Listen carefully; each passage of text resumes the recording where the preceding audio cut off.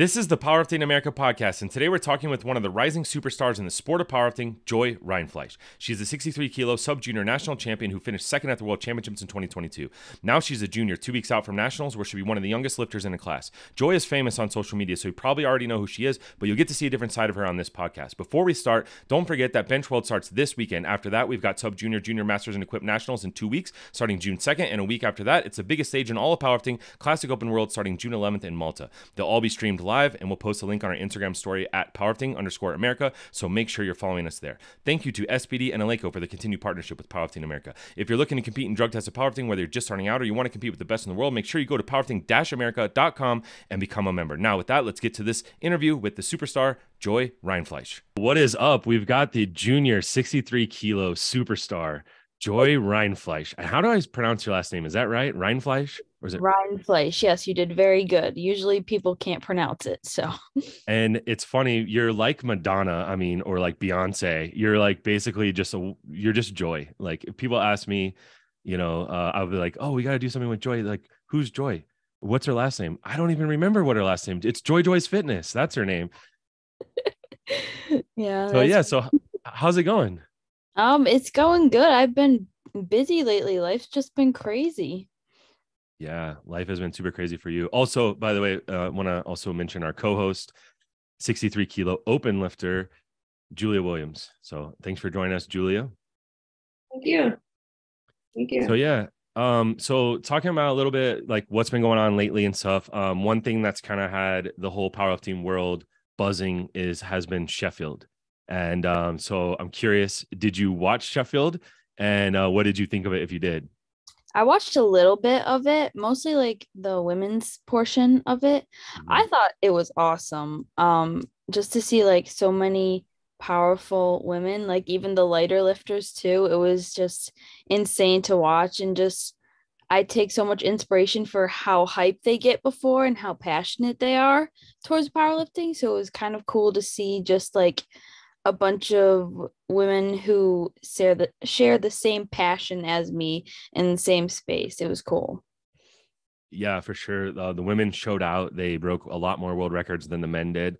And like you said, in the lighter weight classes, they won it. Evie won it in the 52s. Yeah. So yeah, it's pretty interesting. Are you generally like a fan of powerlifting? Do you watch like all the big meets and stuff like that? Or I know, since you were sub junior and you're super young and super busy, it might not be as high of a priority for you right now, but what's your take overall? Like, are you a fan of the sport? Oh, I definitely am. I've been trying to get into watching it more.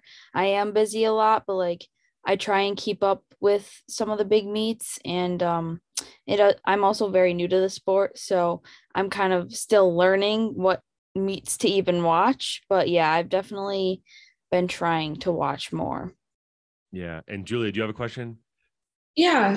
So we all know you broke the world record on bench, and that's what generated all the hype and the fame for you on social media. So you're now in the 63-kilo class, and it has some of the strongest benchers in the world. Meg Scanlon, Carola Gara, you yourself. So what do you think about that? What do you think about the 63 class, the open, and where you're going to go from here?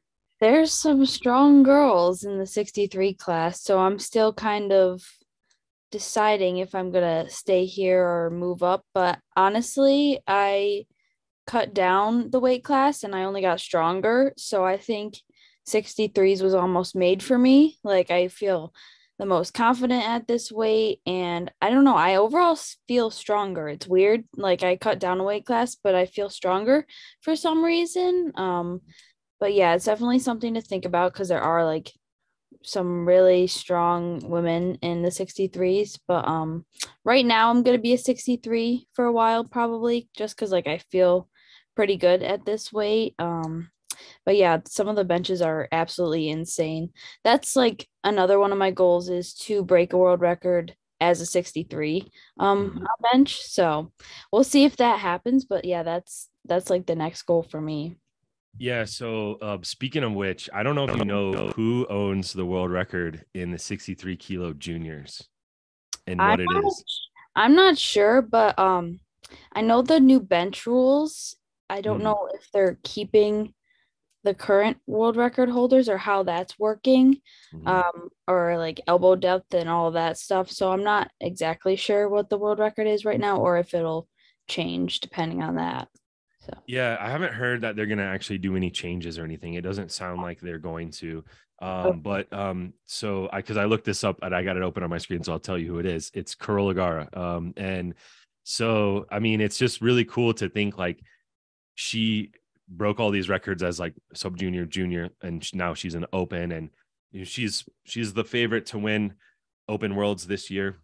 She won World Games as an equipped lifter, you know, so she's an equipped lifter and a classic lifter, and it's just cool to think that like your name is already going to start to be mentioned alongside of some of these people that are like the greats in the sport. Like she's a being that she's won on both the equip side and the classic side, and she's you know right up there with Leah Bavois, like one of the greatest of all time in history. So yeah, and the record is 133 kilos. Okay. um I think that's going to be possible in the next year or two. So, unless somebody else is breaking that record, I think eventually will be able to break that. yeah, so and I mean your competition from Poland that you battled with in Turkey, she's a huge bencher. That You was guys are that was awesome. Like that was so cool. Even yeah, though like, I was stressed during the moment of it all, but like yeah. I thought that was like so cool to just battle back and forth for the record. Yeah, it was awesome. And so I mean she's a 69, so maybe she won't be in your weight class, but who knows where you end up going. But the future is really bright. And basically no matter what weight class you go to, there's extreme levels of like those are like the two most competitive weight classes on the women's. I mean, pretty much all the weight classes are getting extremely competitive across powerlifting on both sides, men and women. But obviously some of like the superstars of the sport, Leah, Carola, Meg Scanlon, you know, Celine Crum, these all of them are in this weight class. And a couple of them are huge benchers, like, you know, Meg and Carola. And then a couple of them are just like huge squatters and deadlifters like Leah and Celine and stuff. So it's exciting. So yeah, so who are those the people that you look up to, or who else do you look up to in the sport? Um, I don't know, you probably know her, Samantha Uh-huh. Eugenie. Mm-hmm. Oh Yeah. yeah. Mhm. I actually in Turkey, she probably doesn't know that this even happened, but we were in the same elevator and I was fangirling and I was like, oh my gosh, she's in the same elevator as me. And I don't know, I just really look up to her. And she actually follows me back on Instagram now. And I was like freaking out when she followed me back. Also, Turbo Tiff, I love her too. Yeah, yeah, she's He has like awesome. a boxing background, and I feel like since I did gymnastics, like just some of the drive and determination is similar. And I could just see it like before she's competing, like her game face and her focus. I feel like I just I look up to that a lot. Yeah, you're very similar to her, like in build and everything. Like you're like a bigger version of her, Mm. because she's a 47 and everything. But yeah, you do remind me a lot of Turbo Tiff, for sure, for I sure. take that as a compliment. I love her. She's great. Oh yeah, she's a fiery competitor for sure.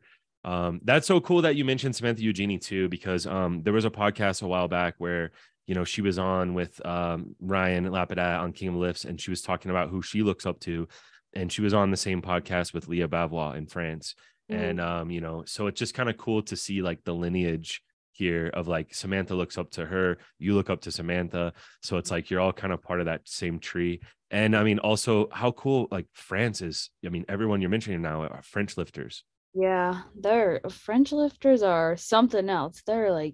They're insane. Yeah, for sure. We'll have to introduce you to Meg Scanlon. I think you'll like Meg too. You're kind of built very similar to Meg as well. And so I think when you meet Meg, and you know, you'll really like her as well. She's awesome, and she's kind of like a bench god like you. So I think that's a good fit for you. So what else about Sheffield? I mean, did it inspire you? Like, do you want to be on that stage one day? I mean, did it? Yeah. Yeah. Oh yeah, definitely. That's another big one of my goals is to be on Sheffield. So yeah, it was really cool to watch, and it gave me more motivation to work harder, I guess. Yeah. And just like as a person who has really good taste in like video and production and like really good social media presence and everything like this, like what'd you think about like the production of it and all that? Oh, it was awesome. Even like some of the reels and stuff they were putting out, I really liked like the video quality and the angles and just how everything was recorded. I really liked that. Also, Yeah. Gavin, I don't remember if he was on a podcast. So I heard him talking about it somewhere. He was talking about like how lifters nowadays have to literally put on a show for the people watching, because it's not just powerlifting anymore. It's also like people are watching for entertainment. So you almost have to like, I don't know, just be more dramatic, I guess. And Mm-hmm. I thought it was cool how he said he was almost like just acting, but not acting. Like, Mm-hmm. I don't know. It was just really cool. Yeah, like putting on a performance. And I think like that's something that you can really relate to as a gymnast, and, you know, being in a mainstream sport like that, where there's a ton of media attention and stuff like that. Powerlifting is kind of like in the shadows. People aren't paying attention to it as much. So you can get like more introvert type lifters and athletes and stuff like this. But now with Sheffield especially, we're starting to see that it's like you have to, it's going to be a performance, it's entertainment, and we want to make it a mainstream sport that any given person comes across it will be entertained by watching it. Yeah. And Gavin was saying how like it just came so naturally to him. And he just felt like he could just be himself, but like also be intense, you know, just Mhm. it was so cool. Yeah. Yeah, Julia, go ahead. Yeah. So along those lines, I guess, whether it's at Sheffield or just on Instagram, is there any lifter in particular that you like to watch just for their content that you think is doing, an amazing job with content, that maybe you inspires your content or anything like that? Her name is Cranon, actually. She Oh, goes to Corrupted Strength a lot, and she trains with Rustful. I also watch him too on YouTube, and I like his YouTube videos, but I like a bunch of her content. I get some inspiration from her. Yeah, Brandon, yeah. she's a phenomenal deadlifter. Yeah. Like She her also, videos are pretty yeah, amazing. those are insane. And she gets like really hyped too, which I love seeing, like the female side, like girls just getting hyped to lift heavy weight too. It's really cool and inspiring. And I feel like usually you see it more with the males, but it's cool to now see like females like sniffing, smelling salt and getting all hyped before the lifts. I love that. Getting like you getting huge back slaps and stuff and getting on the ammonia and everything. Yeah. That's really cool. Yeah, Cranon is a flex lifter, and let's see, like has she done meets? I'm not sure, but she's kind of like similar to you in that sense of like being like a fitness influencer beyond just powerlifting.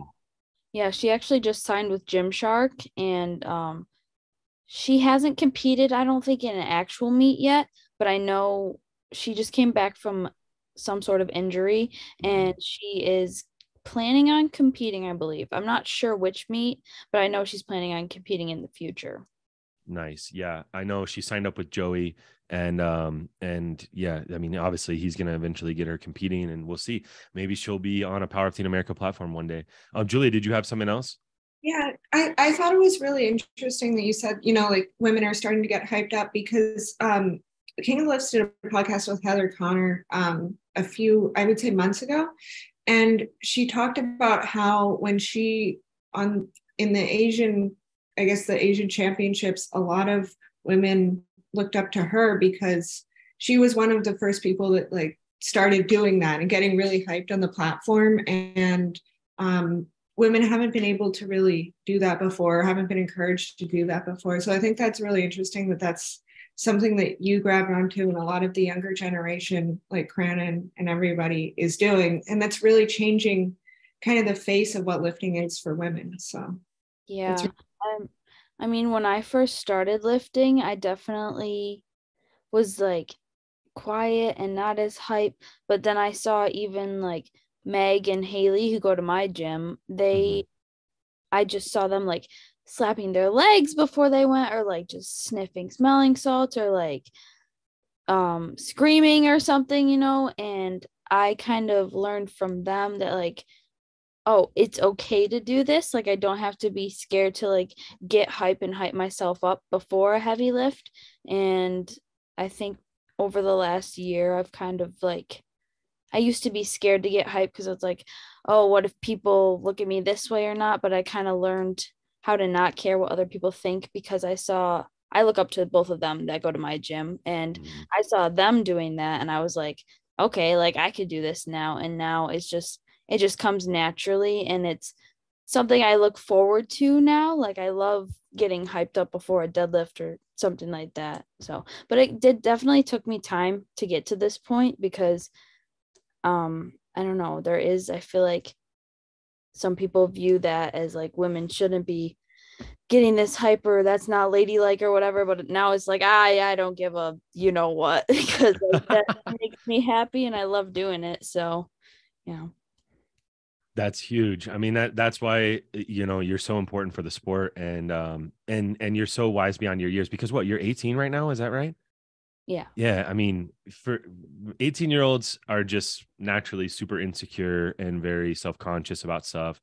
And so to put yourself out there and to say stuff like, I don't care what people think, I'm just going to be myself. Like, this is what gets me hyped up. This is what makes a fun time for me, makes it enjoyable for me.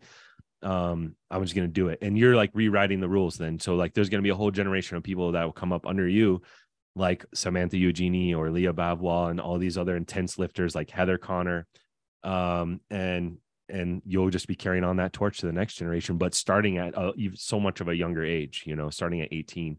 So speaking of social media and like current news, current event stuff, you yourself have been a big story in 2023. Oh, probably as big as Sheffield, really. Really setting the social media world on fire. Back in January and February, you just absolutely blew up. So tell us just about your rise to fame and like what it's like now, for you. Like, can you walk down the street without being like mobbed by people, or like what? So after the January meet, thanks to Paul and his filming, a bunch of my videos blew up on Instagram. I think our one reel got like 3 million something. It was like a lot of views on Instagram, which it's harder to get views on Instagram. And then TikTok, my one TikTok of me squatting 314, I think got 1.5 million likes and like 10 million views on TikTok. And that just, I think I gained 1 million followers in like 2 weeks. 2 weeks. Yeah, it was like around a 2-week period where you were just on fire. Every day I was looking at your numbers and just like, wow, it's awesome. Insane, because it's always been a dream of mine to like pursue social media, not even for the followers. I love putting together content. I love editing. I love all that side of it, and just blowing up and finally being able to like post what I love and just have it impact so many people has been so cool. Definitely overwhelming.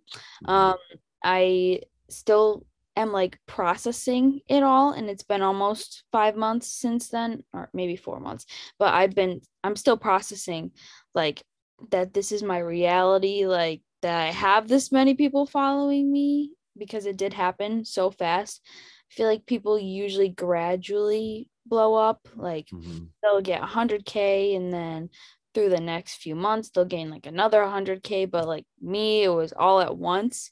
So it was pretty overwhelming, but I definitely love it, and it's definitely cool. I have people recognize me like at the mall. I had this one kid recognize me there. At the gym, people are asking me to take pictures with them, and it's just like, you want to take a picture with me? Because I'm still like, I think it's crazy that like the people I used to look up to, fitness influencers who would put YouTube videos up of them taking pictures with people, like that's me now. People want to take pictures with me, and that's just, it's crazy to wrap my head around still. 'Cause it's all still new to me. I'm still learning how to navigate this lifestyle. So I don't think people realize how much time and effort goes into social media. It's my full-time job. I worked at Crunch for a while and I'm not working there anymore, but it's my full-time job. I'm editing for probably at least 6 to 8 hours a day, and then I'm filming for a portion of my lift. So I'm usually at the gym for 4 hours, and it's just I'm responding to DMs and responding to everybody else, brand deals, all this stuff, coming up with content, brainstorming new ideas, getting collabs, all this different kind of stuff. So it's definitely a lot, and it's definitely been a lifestyle that I'm still getting used to, but I love it and I wouldn't change it for the world now. And it's just really cool. Yeah. I mean, it couldn't have happened to a better person. And you would talk about like using your powers for good or for evil. Like, we know you're going to use your powers for good since you're such a good person. So it's really cool that like you have this huge platform now. We know, and I know that you're going to just do nothing but awesome and positive stuff that's going to help elevate, sports for women and elevate the sport of powerlifting and the whole fitness space. You bring like a really good, wholesome Buffalo girl energy to, to, real nice person energy to the social media world, where it can be a little, it can be, it's a mixed bag, it can be good and bad. And so it's cool that like someone that is really a good person is going to have this power to like reach this many people and do something really good with it. Julia, go ahead. Did you have something? Oh, yeah. I mean, so you've had to negotiate brand deals and stuff like that, as you said. How do you feel, representing yourself? And do you think that maybe power lifters and, fitness athletes, for lack of a better term, could benefit from maybe professional representation? Do you have any thoughts on that? Or I actually have an agent or like an attorney that takes care of all of my brand deals and stuff, because I am 18 and I got into a few brand deals where they were just blatantly taking advantage of me. And because I was so young and so new to the fitness industry and didn't really know how much I was worth and how much I should be getting paid for the amount of work and content I was putting out. So yeah, definitely, if you have a following on social media and brands are reaching out to you, I definitely say get an agent or attorney or somebody that knows what they're talking about when it comes to that stuff, because my attorney has like, I don't know, just helped me navigate through all that stuff and taken a lot of stress off of me having to negotiate with different brands. And yeah, I definitely recommend that. Yeah, that's a good point. And I think you start to see people getting representation like yourself and stuff. It's smart. And that's where the sport's going. I mean, as the sport grows and as it gets more popular, people gotta, get in touch with lawyers and agents and stuff, because brands will just totally try to take advantage. Yeah. But like you mentioned before too, that, I mean, it was kind of, certainly there was that 2-week stretch where you just like blew up like crazy. And then, but you have been grinding and like working really hard on social media way before that. And so, I mean, I remember back in nationals last year, and even before that, like your last meet with USAPL is whenever I started following you, because I knew Vin from back in the day and stuff like that as well. And I just kind of saw, and you worked really hard at it. I mean, it was overnight in a sense where you like blew up overnight, but it was also like you had laid this foundation of putting out consistent content. So with that in mind, like what are some of the, off the top of the head, like tips and stuff that you would give people who are, want to grow their following? Be consistent. You can't just post one time a week and expect to blow up. You need to be posting very consistently on TikTok, especially because of the algorithm. It's constantly changing. I'd say at least 3 times a day. That's what I aim for if you want to grow your social media. Also, don't like force your content. You want it to be what comes natural to you, what you like posting. You want to stick to some trends, but mostly you got to find something that sets you apart from the rest of everybody else on social media, because you're not gonna blow up doing the same thing as somebody else. And even if you blow up for like your looks or your physique or something like that, people are going to follow you because of that, but you're going to keep consistent followers from like showing your personality and just being different and being okay with being yourself on the internet. And just, yeah, I definitely say being consistent, being yourself are big things. Instagram, it's a little harder to grow. Reels are definitely helping people grow because it's kind of like TikTok on Instagram. But you also got to be consistent on Instagram, because keeping your followers engaged is a big thing on Instagram. And since Instagram pushes your content straight out to your followers, if they see you posting something every day and you're engaging with them and you're posting stories and you're responding to comments and stuff like that, they're more likely to keep following you and keep liking your videos and checking your profile and stuff like that. But I see a lot of people trying to grow on social media and trying to find like, oh, I want this brand to sponsor me and all this stuff. But like, you can't be in it for that. Like, I was posting consistently for about 2 years on TikTok. I actually, in my notes, I can look, I kept a spreadsheet of my following, and it was kind of as motivation, because there would be some months, weeks that I wouldn't grow, or I would grow very little, but like I was still growing. So that kind of kept me motivated, kept me wanting to keep posting. So actually, the first to date I had was February 8th, 2022, and I had 25,355 followers on TikTok. And then a year later, exactly a year later, I had 990,783.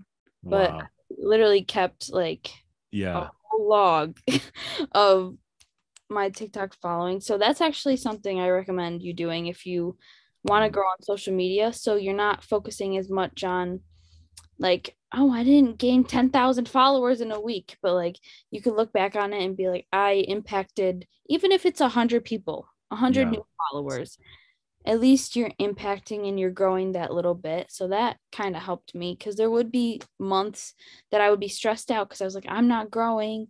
My content's not doing well. But I look back on that and it's like, if I'm impacting one person, that's better than nobody. And I feel like most people, or a lot of people, have the idea of blowing up and getting these brand deals and getting money from social media, but you got to have something deeper than that. Like, if you want to be successful as an influencer, you got to have another reason behind it than just wanting the followers and just wanting the brand deals.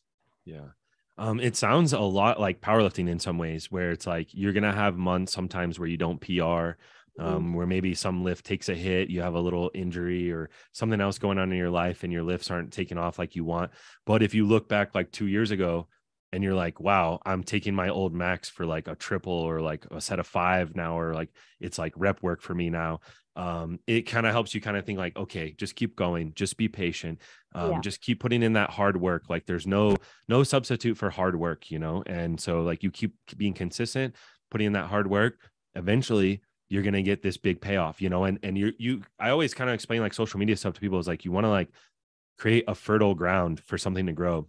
And you want to really tend to that soil a lot and like make it very fertile. And that's what really that you were doing for the last like 2 years, was just like building up this base of content so that when people did come across your content, they immediately fall in love with you and want to follow you, you know? And then once all those eyeballs started getting on your page and stuff, it would just boom, took off, you know? So that's really cool. And yeah, I remember you message me sometimes, like we've like strategized and stuff in the past of like, going over social media strategies and things like that. And I remember you were working so hard, like being super consistent and constantly trying to find like new techniques, new strategies, things like this. And I remember there's sometimes where you're like frustrated, like things aren't happening, they're not popping off. And you're just like, just keep going, and you just keep grinding at it and just keep being consistent. And so, yeah, I think those are great tips for people. One other thing was, you've kind of recently branched into YouTube. So how is the YouTube space treating you? Yeah, I Oh love it. gosh, I love it. It's a lot of work. Like Yeah. YouTube and reel editing, they're a whole different thing. Mhm. I actually really enjoy editing my own videos and stuff Yeah. for YouTube, but it's very time consuming. But like when you get the whole video together and you could watch it after you're done editing, it's so worth it. I think I have almost 12K on YouTube, which is pretty good when I'm just starting off. So Yeah. people have been loving my YouTube videos. I've been getting nothing but positive feedback. So I Yeah. don't know. It's been really good so far. It is. It's awesome. And I think it's going to be huge for you because it's going to show your personality. Like I know you, like I've hung out with you in Buffalo a couple times and in Orlando last year. And now people, when they see you on these podcasts and stuff, they see how nice and sweet you are and everything. And if not before you're about to go out on a big deadlift or something, but I think it'll show your a different side of your personality because it's the longer form. And so that is something where I think people will really get to know you better. Whereas on like Instagram, for instance, it's like they know you're jacked, they know you're a huge bench presser, and like you're working on everything. You're working on your bodybuilding posing and stuff like that. But you don't, and you come off as like so much more of like a badass too. When really like you're just such a nice, like sweet girl, like from Buffalo that it's so I think it'll be cool for people to see that other side. That's something people always, when they first meet me, Yeah. say that they're scared of me. Yeah. I'm like, oh, guys, I'm not that scary. I'm really not. Yeah. Yeah, I definitely think on Instagram, I just carry myself as more of like a badass, I guess. And Yeah. I lift heavy weights, but like Yeah. when you get to know me, I'm actually probably one of the most like scaredy cat people that you'll ever meet. Yeah, down to earth, quiet. Yeah, so it's cool. And so I think that'll be huge for you to like show your other personality, show your full personality and stuff. Yeah, because you come off as a badass. You're into super like aesthetic, like badass looks with like the hardcore music, like really like hyped up stuff. And so yeah, it'll be cool to see. And then you also mentioned too, like not doing trends and stuff. Like I notice there are a lot of people that do like these like different kind of trends in the gym. There's a ton of gym trends and you really don't do any of that, at least on Instagram. Like I'm not really looking at TikTok too close, but like on Instagram it doesn't seem like you really follow any kind of like trend stuff. Yeah, I personally think that like my content and my style is what has gotten me to grow. And I don't know, I feel like sometimes with trends you can't show who you are because you're literally following what somebody else is doing. So Mm-hmm. on Instagram especially, I prefer like just posting my heavy lifts and kind of just showcasing what I do and my personality more, because I do post some vlogs on Yeah, yeah, Instagram. yeah. And True. yeah, and usually those videos don't do as well on Instagram anyways. I do follow more of the trends on TikTok, not Mm-hmm. that many, but yeah, lately I've just not been following them as much because it's Yeah. just easier for me to like post the content that's been doing so well and that showcases who I am more. Yeah, you are the trend. People are gonna follow you. Yeah, I see some of the gimmicky trends and stuff, and it's kind of cringy to me. I think some of them are just like getting a little old. Maybe that's it. Like you and me, we spend so much time on social media. It's like it just to me, it's just kind of been there, done that. It's kind of old. I think Yeah. it's very surface level. Yeah, then you see the same video over and over and over again, and then people are Yeah. not going to want to watch that. So then ultimately the video's not going to do as well. Because if Mhm. so many people are seeing the same video, then Yeah. it's repeating itself. how do you deal with like when you put a lot of effort, like you're saying I know the vlogs, like sub vlog is your catchphrase. And it's so amazing. I say it sometimes to like my wife, I'm like sub vlog, and she's like, what is that? I don't even know. And I'm like, oh, you wouldn't get it. But you know, that stuff is really takes a lot longer to edit those than it does to just like, here's a huge bench, something like that. So how do you mentally deal with like putting in a ton of hours into something and then have it not really like get a very big reach? Like, what do you tell yourself? Well, there's two things that I usually do. Sometimes if I post it at a certain time and it doesn't do well, I'll try on TikTok, I'll delete it, and then I'll post it again at a different time to see if it does well. Because sometimes it's so weird how the algorithm works. Because I remember this one time I posted a video of my bench. It was like a 242 bench. I posted it at 10 in the morning. It flopped, absolutely did horrible. I posted it at, I think, 8 o'clock at night and got almost 1 million views. Yeah. Same exact video. It's ultimately the algorithm. So you could play around with that a little bit. But then if it still doesn't do well, I just kind of tell myself like, all right, it's one video. Your other videos are doing well. You have more time. You have more content ideas. It's literally just one video out of the thousands of videos that you put out monthly. Like, it is one video, and it's obviously still like a work in progress. I've definitely gotten a lot better with it because I used to like stress so much around what I was posting, and now you kind of just have to reframe your brain and how you think about it. Because I mean, I have anxiety, so that also plays a role because I'm like always thinking and thinking and thinking. So I definitely found a way to reframe and kind of just shift my mindset around posting and just not really focus as much on the views. But if it's like a video that I really wanted to do well, I will delete it and then post it again at a different time. And usually it does better at that certain time. But if it doesn't do well, you just got to remember that it's literally one video. Just like in powerlifting, you're going to have off days.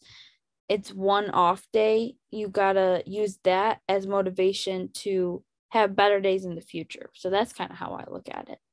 Yeah, that's awesome. I mean, that's why you're such a great competitor, and because you bring this mental toughness. I mean, even like for your age, you're like ridiculously mentally strong. Like, I mean, whenever I was 18 years old, oh my God, if thank God there wasn't social media when I was around, whenever I was your age, because it would be like in your insecurities so bad. And like, I mean, even as like a adult man and everything, like whenever I spend time making reels for Powerlifting America and they don't do well, it you know, it messes you up a little bit. You kind of put you in a bad mood. You're like damn, I put all this effort into it, and like, oh, someone didn't accept the collab or like whatever, and like, oh, but then you just gotta put it behind you and just move on to the next thing, just like you do in sports, you know. Yeah. Julia, do you have a question? Go ahead. Yeah, so do you think that social media has helped you, you know, coming back from a bad day, stuff like that? Do you think that has helped you with powerlifting, with training, you know, when you have an off day? Do you kind of relate them back to each other? And do you think that you're better off in powerlifting for having done the social media stuff, just, you know, mentally, sports psychology wise? I think I mean, there's some days that I see like I compare myself to people like the other big power lifters. I find myself comparing myself to them. So sometimes that can be a bad cycle when it comes to social media. But definitely posting like my fails and stuff even on social media and people kind of relating to me and like just being able to be open and show that I have bad days and show that I fail also on social media and just have people have a good response to that is definitely helped me mentally, I think. And if I'm having like just a bad day and it's not related to lifting, and then I go lift and then I hit a good lift and then I post that on social media and that does well and I'm getting super positive feedback on my lift, on my reel, that definitely helps. I don't know if that's what you were asking, kind of, but Yeah. I guess that's kind of what I was asking, just they definitely have similarities, like Paul said, in terms of, growing as a lifter, growing as an influencer, that kind of thing. So that makes sense. Yeah. Yeah. And then just like growing in life. But yeah, it's like, if you're having a bad day, or someone's like giving you a bad time, it's like, well, I can still bench 242. So I think I'm doing all right. Or if you miss a lift in the gym, you're like, well, still have 1 million followers on TikTok. So I guess I'm doing something right. Like, you kind of got it in your back pocket as like a pick me up on a bad day. Yeah. For sure. Okay. And then one last thing about social media, because I know you're like the social media star and everything. So we wanted to really get some tips and stuff out of you. I think this has been great. You mentioned before that you have to have like a purpose with your social media, and it can't just be like trying to follow trends and stuff. So what is your purpose? Like, whenever you think about social media, like, what is it that you long-term like are trying to accomplish? So I had an eating disorder when I was 15 because I was a gymnast and I broke my ankle and I was unable to do gymnastics anymore. And from 15 years old, I had to basically go through, I call it my first heartbreak. Because I lost the sport that I put my everything into since I was literally 4 years old. I was in the gym like 6 hours a week for like, or no, 6 hours a day, sorry, for 6 days a week. And it was literally my whole entire life up until I was 15 years old. That's all I knew. I was there probably more than I was at my own house. I'd go to school, I'd go to gymnastics, and then I come home and sleep and repeat, kind of like lifting now. But the mental health side of athletes after they're done with college or they get an injury and can't do the sport that they love anymore, that's definitely something that I want to bring awareness to. And mental health, that is like a big thing, like just talking about that and helping girls be confident with having more muscle, taking up more space, not wanting to be the skinniest version of themselves, instead wanting to be the strongest version.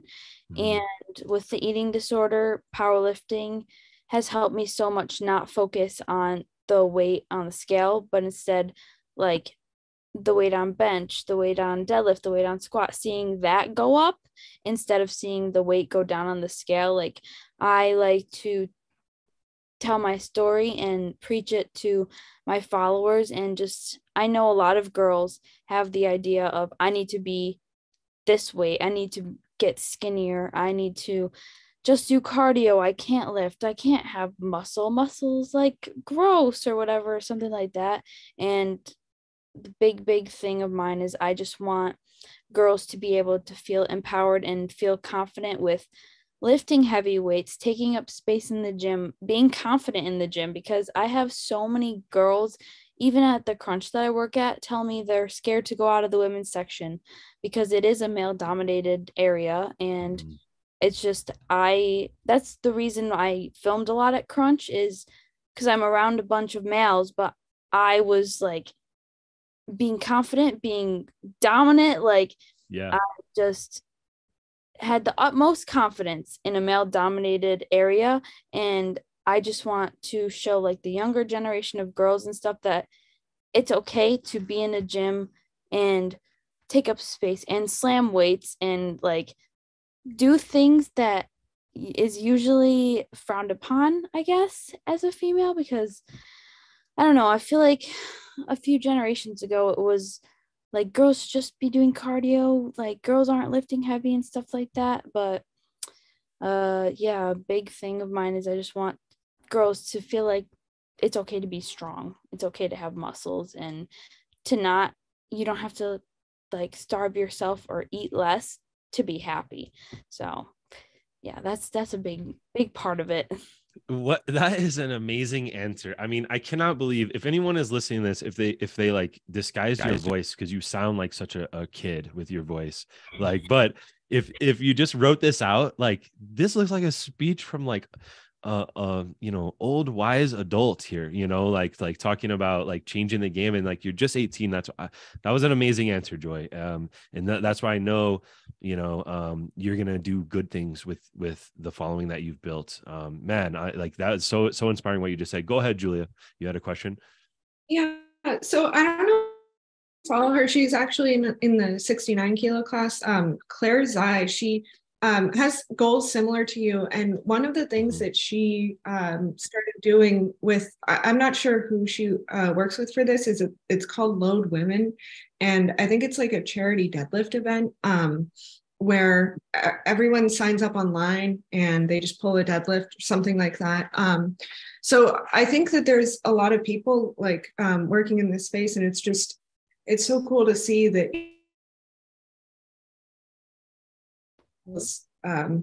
that people are approaching this from. With Claire, she's like barbell medicine, and it's from that aspect. And then for you, it's from social media. And I think it's bringing a lot of awareness to this. Yeah. So.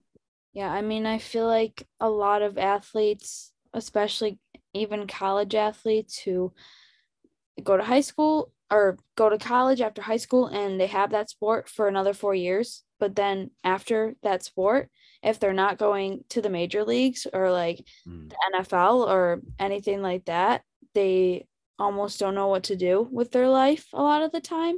And they feel just this emptiness. At least that's what I felt at 15 years old. And I think that probably plays a part of why a lot of people think I'm wise beyond my years. That's like, I get that a lot. I think I had to go through so much at such a young age that it helped me mature and just have a whole different perspective on life. And the athlete thing is just not a lot of people talk about it. And it's great that people are finally bringing it up in the social media world. And yeah, it's really cool to see. Yeah, gymnasts are typically very mature for their age because, like you said, it's something that you start when you're very young.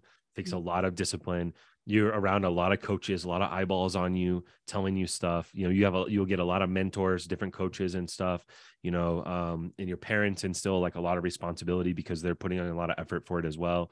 So it definitely like kind of forces you to mature very quickly to be a gymnast. And so, yeah, that's a good point. Like where a lot of your maturity and wisdom comes from, because you've gone through a lot of things already as such a young person, that a lot of people don't face this kind of adversity until, like you said, they get out of college, they're like 22 years old, something like this, maybe, or they have a career ending injury, like after they've already been in the NFL or like at a major league level or something like that, and then have to deal with it. You had to deal with it at such a young age. That's interesting. Like that you nailed on something that I think about a lot, because when I used to photograph football players at the University of Nebraska, I would always, I would hit it off with some of the players, and I would always be heartbroken, like whenever they didn't get drafted, because like you start to know them, their personality, how hard they work, you see them on the field like week in and week out, and you're just like, and all the effort. And then you see, and they're like superstars, 90,000 people screaming for them, in college, like in little Lincoln, Nebraska, they're like, they can't go anywhere without like signing autographs and stuff like this. And then after the draft is over and they don't get drafted and they don't get signed as an undrafted free agent, it's just like, now what? Like I was like the king of Nebraska or whatever, and then like, now I'm just like another dude in Houston, Texas, or like wherever they're from. And I had a couple of athletes that I was super close with, and I was with them when they were navigating this process, and it was mentally really, really tough. Like there's a lot of like, drinking and like going to clubs and, this kind of stuff to try to like cover up the pain of like not being drafted. And, but, so it's cool. It's good that you're talking about it, and that, at such a young age, like since you've gone through that and you're using that to then help educate and, inform people about the next generation. So that's really nice. Julia, did you have anything else that you want to add on that? I wasn't sure if you raised your hand. Okay. That was perfect. That was a perfect answer. So yeah, I mean, Joy, that is fantastic. And so for anyone that's listening to this, like give her a follow, like she's going to do good things with your follow, right? Like support her, comment on her posts, like help her blow up because she's got a good message. So you kind of hit on it a little bit, but I wanted to just kind of go into your backstory just a little bit. For people that are listening, like you did an amazing interview where you talked about all this stuff, like very in depth with King of the Lifts, Ryan Lapidat. He's the master of these kind of interviews. So I recommend, everyone go search for Joy on the King of the Lifts podcast and listen for a deeper backstory. But for people who don't know you, like give us a little bit of the catch people up to speed, where you're from, you talk about, you did gymnastics and just how you grew up. So I'm from Buffalo, New York. Go Bills, Bills Mafia. I was always active my whole entire life. I did softball also at a young age for about 5 years. And then I fell in love with gymnastics. My mom always tells me that I was flipping out of the womb, literally doing somersaults. I was always on the monkey bars, always just being upside down everywhere that I went. And I did like recreational for a few years. And then my coach was like, you are too good for rec classes. And then they signed me up for like, it's almost like there's travel baseball and then there's travel gymnastics. So it was like competitive gymnastics. And that was a whole different ball game. I think I started when I was about 7 years old, and it was 4 days a week for 3 hours. And also I had to take dance class too. And then as I moved up levels, it got to a point where it was like 6 days a week for 4 hours each day, 5 hours on one day because I had dance class. And I was just like constantly at the gym training, working super hard. They push us gymnasts like hard, especially at a young age. So, I mean, I definitely think that's why I did so well in school, is because I had that discipline level from my coaches in gymnastics. And I was state champion 4 years in a row. I went to regionals, competed at regionals, actually with 2 broken feet. Wow. And I competed with a broken finger as well. Like, just gymnastics, you have to be so like mentally tough, and just physical pain doesn't exist in gymnastics. Like, you just have to push it to the back of your mind and push through it. So yeah, I was pretty decent at gymnastics, and it was like my passion. I wanted to go to college for gymnastics. I knew I probably wasn't going to make it to the Olympics. That was my goal when I was younger, but as I got older, you realize like how good you have to be. And it was more of a goal to like make it on a college team and just do good at a college level. And then sectionals for my high school, I broke my ankle vaulting, and I was out for 2 months, and then I got back to it, and then not even 2 weeks later I re-broke it. And then after that, healed again. The doctor who I was seeing sent me back too early, and I broke it again. So they basically told me that I was just going to keep breaking it. I was just going to keep injuring it. It was never going to be the same. And they basically told me I couldn't do gymnastics anymore, which was like so hard for me to come to terms with, being this 15-year-old who just has this huge dream of being like a super well-known college athlete. And that's like all I wanted to do in life, is make it on. It was actually Brockport gymnastics team.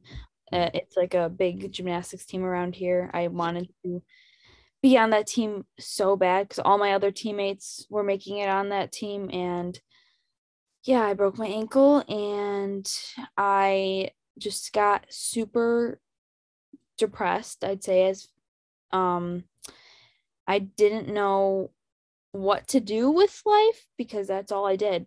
All I did was go to the gym. I just felt so lost with who I was, what my purpose was, and I ultimately took it out on food and started restricting. And just that loss of control from not having gymnastics anymore, I had to find something to make me feel like I was in control, and that was food.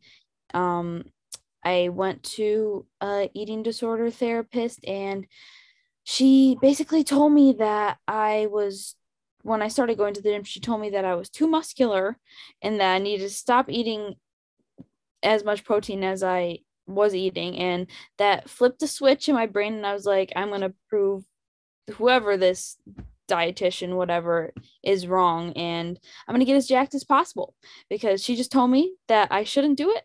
So my 16-year-old self was like, all right, we're going to do this. And I just started going to the gym with my brother and all his friends, and I just benched all the time.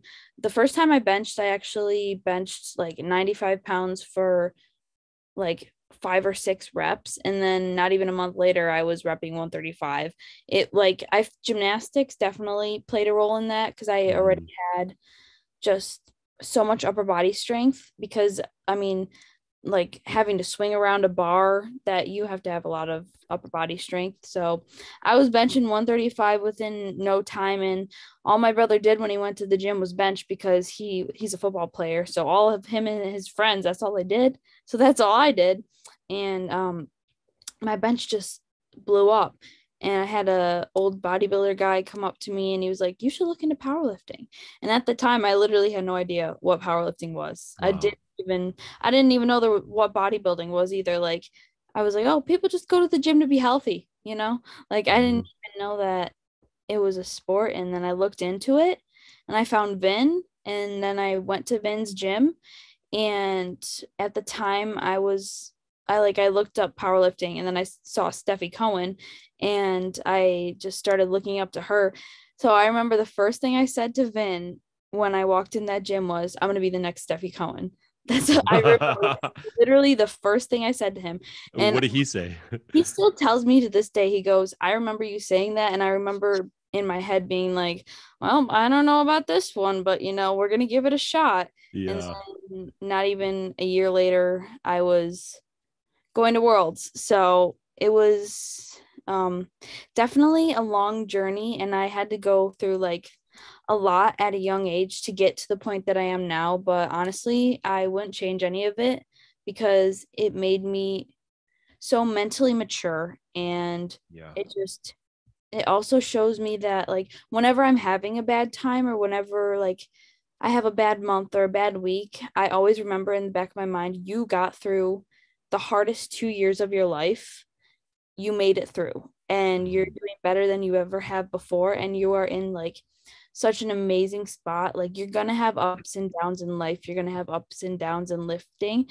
But like I made it through like depression and eating disorder at 15 years old. And like, I don't know, it almost makes me have the confidence that I can get through anything. So like, yeah, it sucked that I was so young and had to go through all that, but also I wouldn't change it because now I just can have the confidence to get through anything now. Yeah. That's an awesome story. And I want to ask you like some more like details about it, but like just off the top, it's like I think, when you think about getting really strong, and having like a huge weapon like your bench, and I think you'll find, and what people will see over time, is that it's your mental toughness that is really like your huge weapon that you're going to have, that is going to keep you in the game for a lot longer. The ability to be like a little bit more patient, have a longer term view of things, like we'll talk about it, like you're just aging up into the juniors, right? So it's like going to be a mental battle of like going against people that are older than you and more established than you and stuff. And like how you're going to deal with that adversity. Well, you've already gone through something way tougher than that. And like, you already have gone through a sport where there's a really long time horizons, like 4-year plan for Olympics and stuff like that. So I think that's going to end up being super huge for you. But I also wanted to like, just kind of talk about like, how did you get over the eating disorder? Like, and do you think like, are you over 100%, or is it something that you always will kind of like battle with, or what's your take on that? That's actually a really good question. I did it myself. Like I went to the therapist or whatever, but ultimately I honestly think they'll help you a little bit, but it has to be your decision to recover and like finally decide, I want to do this for myself. I can't do this anymore. I can't be restricting. I can't feel like shit basically all the time anymore. Like I want to do better for myself. It has to be your decision. And like I said, lifting definitely helped. That's why I preach powerlifting so much, because it's just that mindset shift with everything. Just shifting my mindset from, oh, I want the number on the scale to go down, it needs to go down, to, oh, I want the number on my lifts to go up, it needs to go up. And in order for it to go up, I need to eat. I need to fuel my body properly. That helped me a lot to recover. Actually, I'd say about a year and a half ago, I was still struggling a little bit with restricting. And I told myself, I was like, you're not counting calories. 6 months, you're not counting a single calorie. You're not looking at the labels. You're not doing any of that. You're going to eat what you want. And if I'm craving ice cream at night, I'm going to eat ice cream. If I'm craving a donut after I eat that ice cream, I'm going to give my body what it wants for 6 months.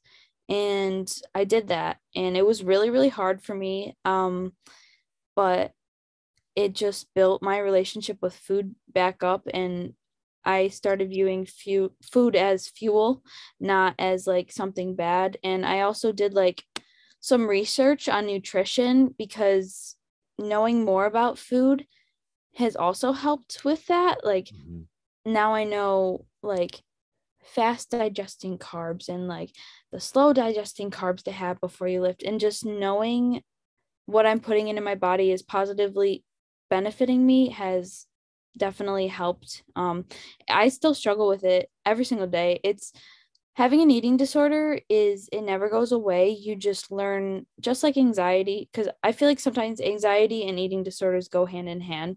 You just learn how to cope with it. You learn how to shift that mindset. I'll say that over and over again, because like everything in life that I struggle with, I have to figure out a way to like shift my mindset, and that's helped me get through those challenges. But with the eating disorder, it never really goes away. You just learn what to say to yourself to almost reassure yourself. Like in relationships, you always have to reassure your partner when something's bothering them, but like it's a relationship with yourself and with food. Like you're going through a bad day, you want to restrict, but there's certain things you can say to yourself that reassure yourself that like everything's going to be okay. Having a cookie at a family dinner, having cake at a birthday party, like it's not going to affect anything. It's one day. And just kind of, just viewing food as fuel and not something bad has really helped me.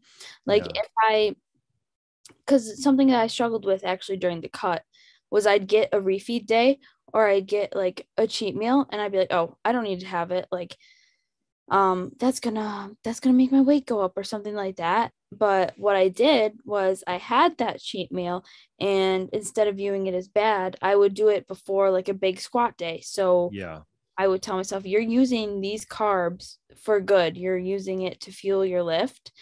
And that has also really helped me. And also I had the cheat meal, and then I recorded my weight the day before, and then I waited 3 days after, and my weight was the exact same.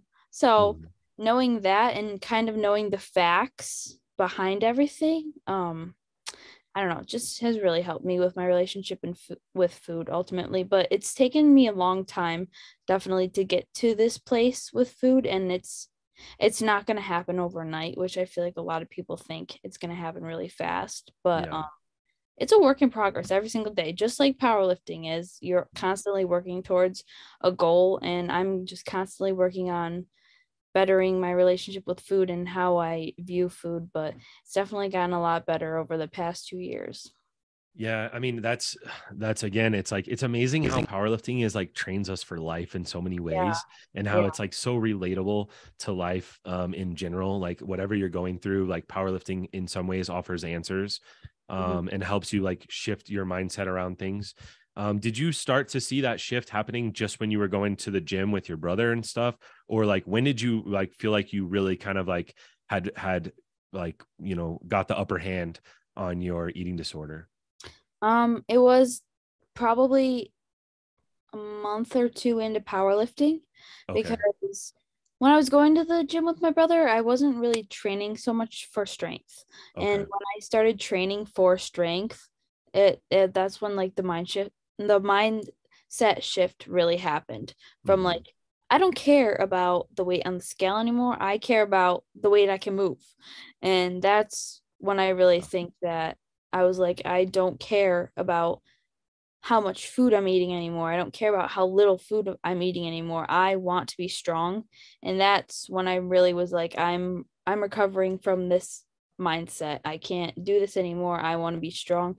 I want to be the strongest in the world one day. So yeah, that's probably when I really just the switch clicked in my brain. I gotcha. And who are the people that like kind of supported you through this process along the way? Like, I know like your mom is a big supporter, your brother, right? Yeah, my mom has just been wonderful. She drives me insane sometimes, but I love her and I wouldn't she's like my biggest supporter. She was there for me on days that I didn't want to eat. She'd like talk me through it and um she I don't know, she's just anytime I need her, she's there. She always answers her phone right away. I text her, she's always answering her texts. I come up to her at home and she's always there to talk to me. My dad is also a really big supporter and the light work and lifting the house that comes from him. Every time that I would leave for powerlifting training, he'd be like, lift the house, sweetie, or something like that. Like it'll be a bench day and he'll be like, bench the house. And like that's where that comes from. And actually people were making fun of me for saying that on TikTok. They're like, that's not a small house. And I'm like, guys, it's literally what my dad says to me before I Yeah. leave the house. That's why I say it. And my brother too, because he was a big part in why I'm so confident with being strong as a girl, because he never looked down on me or frowned upon me for like wanting to lift heavy. He was always super, super supportive of me. And me and him weren't really close 2 years ago, but he went through some things of his own and he started going to the gym and me and him started going to the gym together. And now we're like closer than we ever have been. I consider him like one of my good friends now, which is cool to think because not even a few years ago we barely talked to each other and now he's like one of my good friends and we tell each other everything. He supports everything that I do. He'll always be reposting my reels and all that stuff. And with the eating, he's never like made any comments about like anything. Like if I'm eating pizza, if I'm eating wings or like anything like that, he just is like 100% supportive of what I'm doing. And I couldn't ask for a better family support. So Yeah, I mean, it's obvious just like knowing you and talking to you that you come from like a really good family, you know, that raised you right and instill good values in you. And you're right, your mom is in our DMs all the time replying. I know.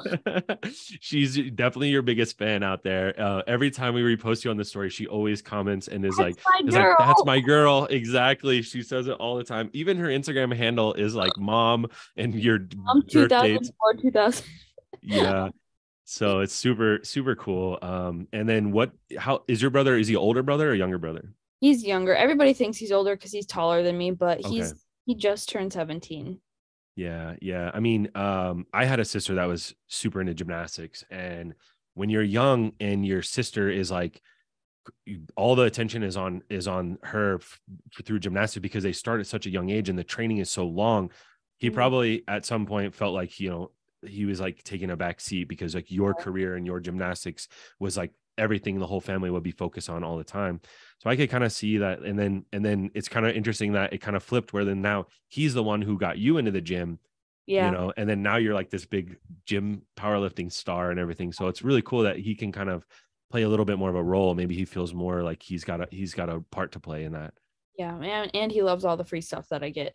So that all goes to him. So I'm sure he loves all that. And one last question about your backstory. When you said like someone like told you in the gym, like I think it's so cool. Like we talked to so many different powerlifters, and everyone kind of has this similar story of like, this, if it wasn't for this one guy that like told me to start doing powerlifting, I would have never done it. And it's like, we wouldn't have had a world champion, like even Meg Scanlon, like she was in the sport and then was gonna quit after having kids and stuff. And if it wasn't for her coach, then she would have left and we wouldn't have had the world champion last year. And so it's really cool. Like whoever that guy is, like hats off to him that told you to start powerlifting, some old bodybuilder as you described him. I mean, there's a few like Yeah. old guys that I could just have a place in my heart at Crunch since I was super young, who are always coming up to me and be like, do you need a spot on bench? Like even them just asking to spot me and then being like, oh my gosh, you're so strong, you're crazy strong for a girl. And just there's a bunch of them that are at Crunch that are just were really supportive of me. So yeah, and the big bodybuilder guy who told me that he first told me I should bodybuild, and then I was like, I'm not bodybuilding. And then he's like, all right, then you should look into powerlifting. Okay, nice. Good. I'm glad you decided not to do powerlifting, and then you said, or not to do bodybuilding. And then you said like you researched it and you found Vin. How did that happen? And tell us who Vin is. Vin is my coach, my wonderful, wonderful coach. Yeah. Don't take away my accessories, Vin. I know you're watching. But I just looked up like powerlifting around my area, and there was 2 gyms that popped up, and Vin just happened to be the first one that we called, and he just told us to come in and see the gym, and my mom came with me and just went and saw the gym. And at that time I was benching like 195, and I told Vin that, and he didn't believe me, so he made me bench 195, and I did at the gym. And then he was like, he thought it was crazy because I was also benching like football style, like close grip, like no arch, nothing, no leg drive. And yeah, that's how I met him. It was just looked it up online, and he was the first one. Wow, what a story! We were made for each other. We were made for each other. So 100%. You have such a great relationship, and he's been like such a great mentor for you. And obviously, he's a fantastic coach. Like he's helped bring you up, from the ground up, like where you weren't even squatting and deadlifting or doing anything like that. And I mean, as good as your bench is, squat and deadlift are the most important lifts in terms of building a total. So he's really brought you along in a lot of ways on that. And obviously it's a testament to your hard work too, but it takes a team. Like your mom, like you said, drive you over there, and Vin's there, and he answered the phone. Thank God he didn't just send it to voicemail. Right. I mean, geez, you'd be totally different. You'd be training at some other gym. And who knows what, but what a great story. Like it's just crazy how there's like all these little things, these little forks in the road where it's like you could have gone one way or another way, and your whole path changed, by meeting Vin, and then getting into Vin bringing you into Powerlifting America, and then next thing you know, you're going to Worlds. So it's a very cool story, very heartwarming, and we're all rooting for you. So let's talk about, and Julia, do you have any questions related to that? Otherwise I want to transition into just talking about your powerlifting, get into some numbers a little bit. So 2022, it was a really good year for you. You won the national championship, sub junior 69 kilo weight class, went to the world championships in Turkey, broke the bench press world record. And then you finished with a silver medal. So up to that point, you had really only like before nationals in Orlando, you'd only done one meet. Is that right? Yeah, I did. So going into Orlando for nationals, what did you think of it? Like, how were you wrapping your head around it? Like, oh my God, like I did one meet and then now I'm at nationals.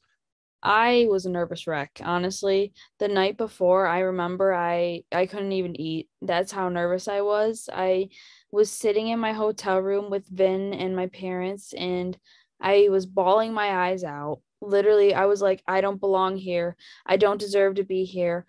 Like saying all those things. I was like, I'm not strong enough to be here, and kind of just freaking out the night before. And I think I actually called Haley, who's the one girl that is at my home gym, and she was kind of like, I'm proud of you no matter what.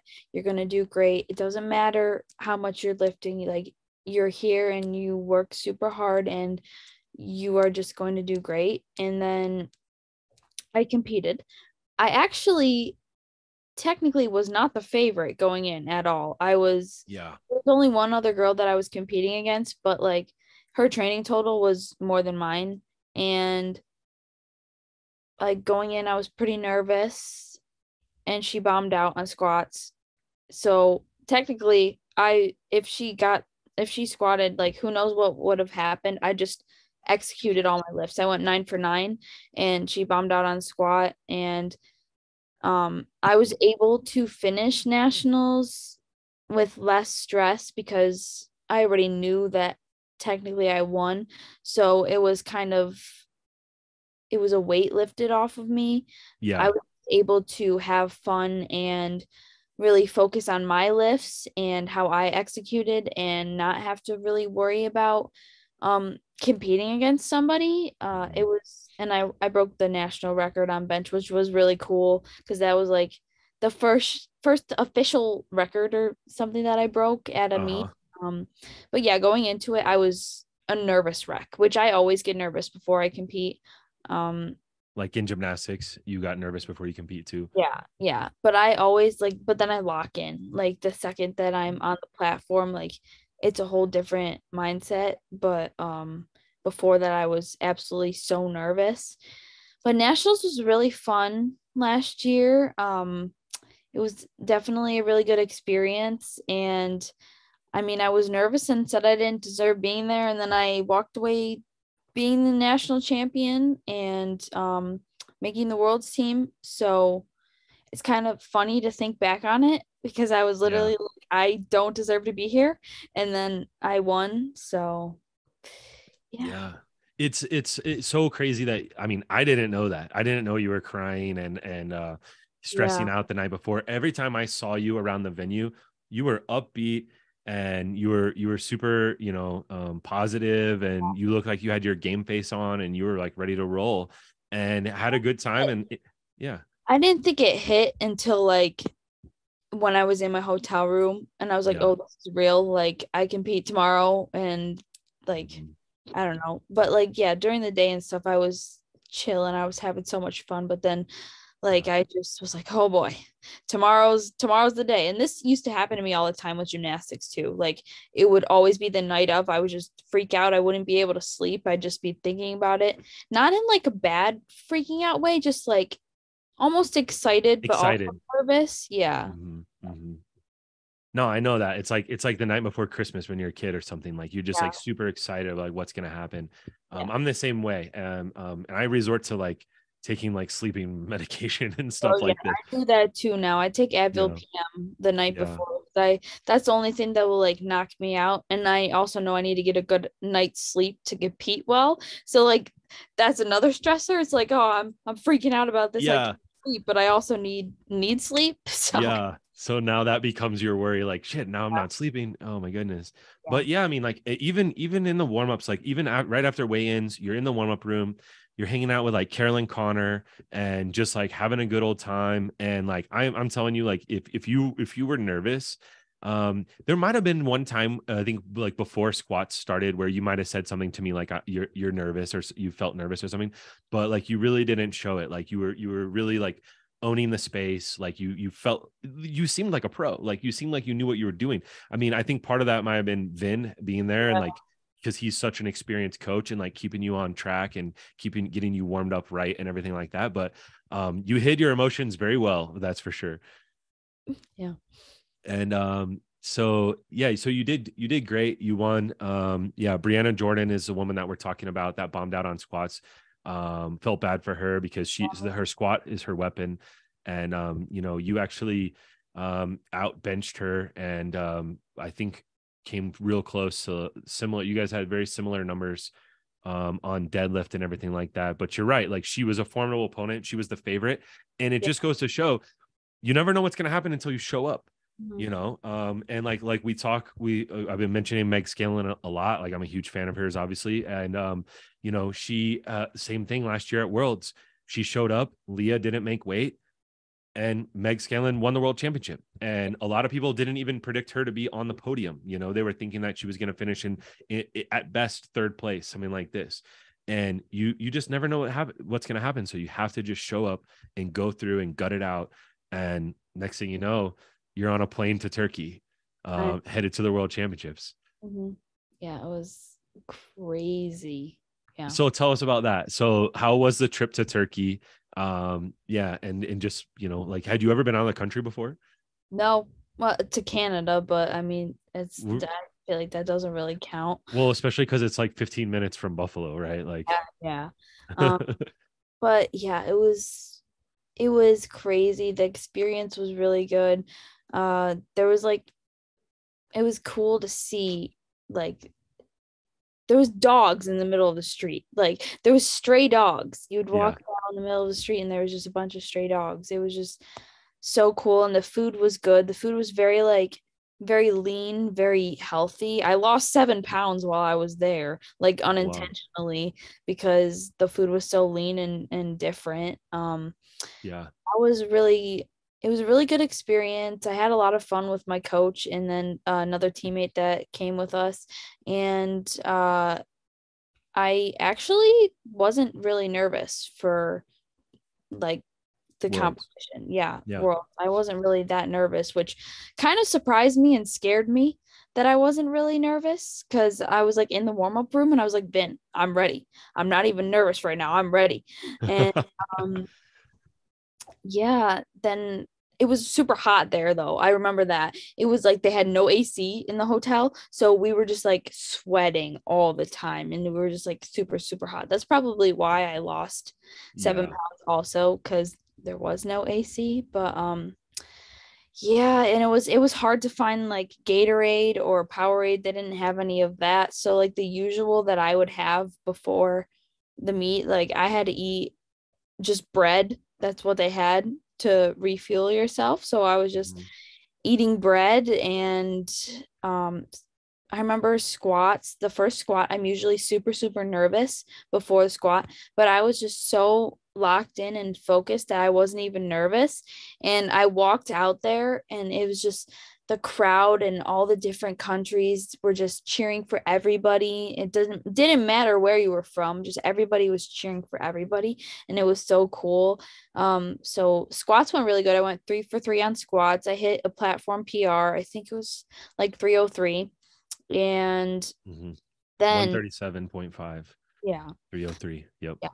Which now that's crazy to think about. Now that's like easy for me, but yeah, that was a PR. And then it was bench big to break that. It's big to break that 300-pound barrier for the first time. Yeah, that's cool. Yeah. And then I broke the world record on my opening bench, and then she broke it, and then I broke it again, and then she jumped up, like, I don't remember, she took like a big jump and then she fouled it, and then I went up, which when I broke the world record the second time, it was a grinder. Like 226 is usually easy for me, and it was difficult. Like I had to grind it out and I didn't have much left. So we went up, but I failed my last attempt. And then she had another chance to go for it and she failed. So then I got the world record, and that was super exciting, and it was a great gold medal. Yeah, it was a really good battle though. Everybody was just screaming when both of us went, like for each of us. It was super cool. Like I've never had an experience like that before. And then deadlifts, I was dead.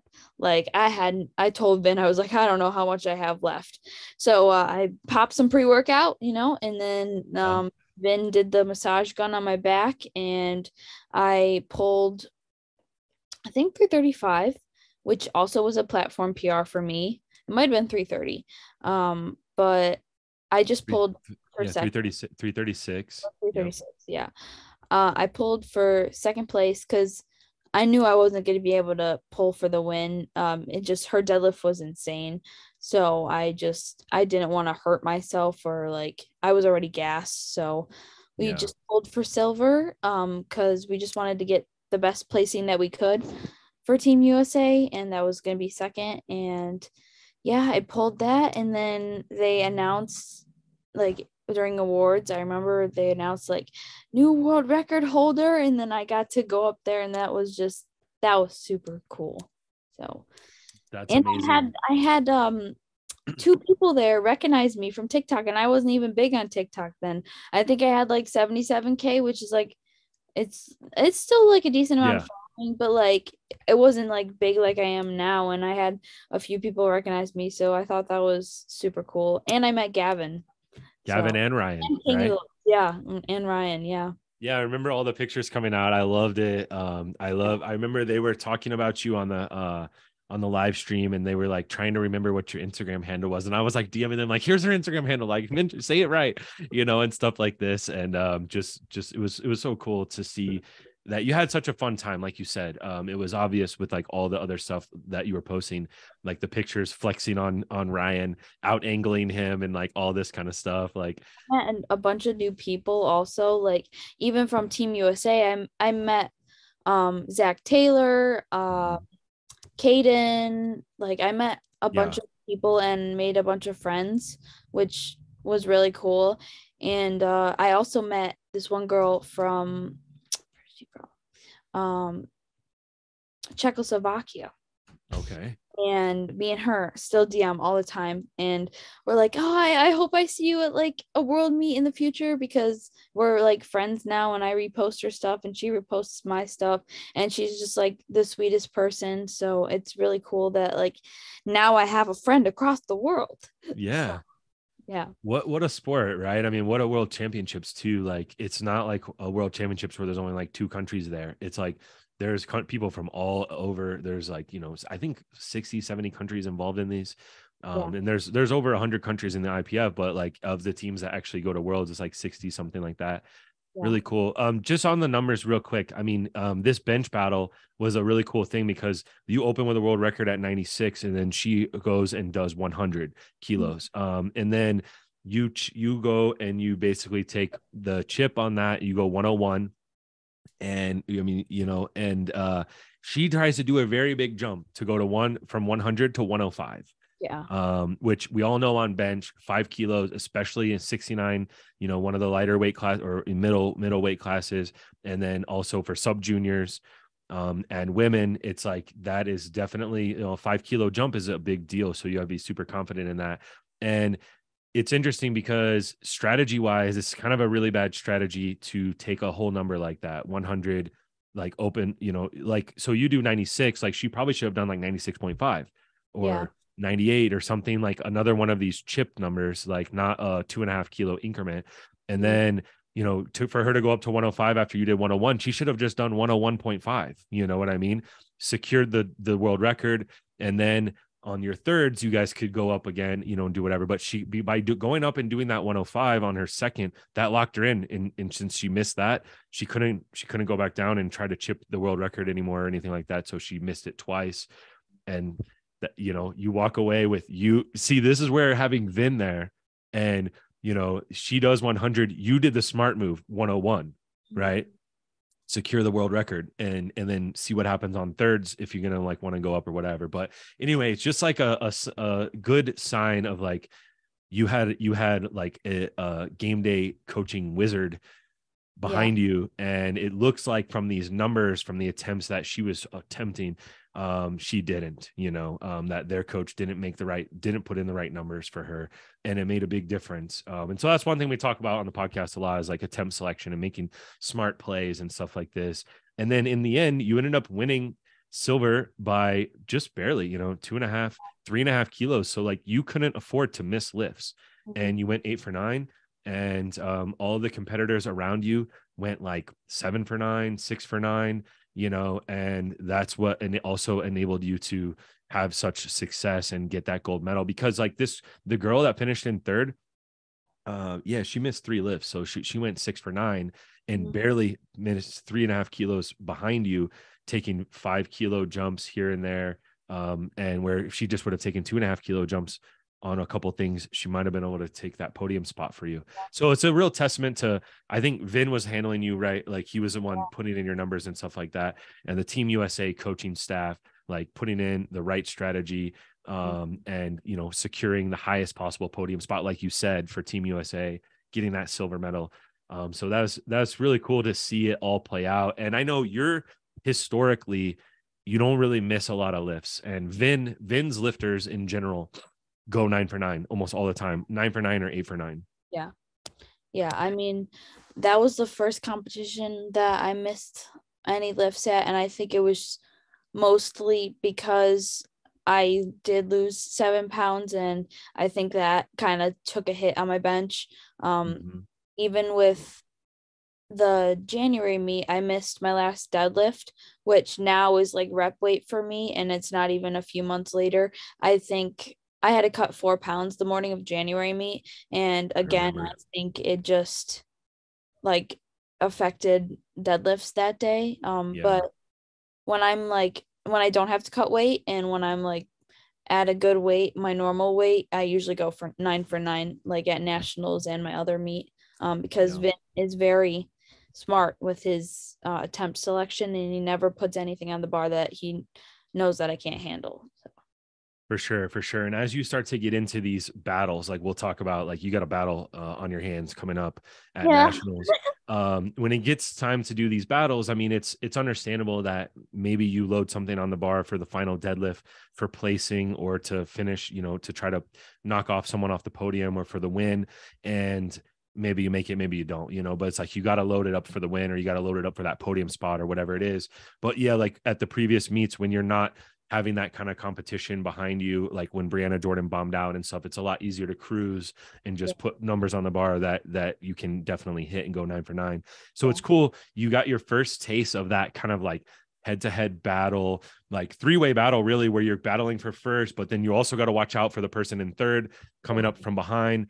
You kind of got that like in just your third meet on the world stage at IPF Worlds. I mean, this is like a little thing you file away of, like another like little experience where you're talking before about how you use your experiences to draw strength.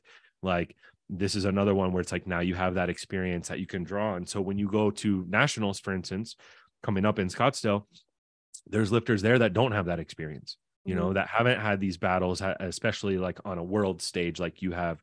So it's something that's going to play to your advantage, no matter what the outcome is.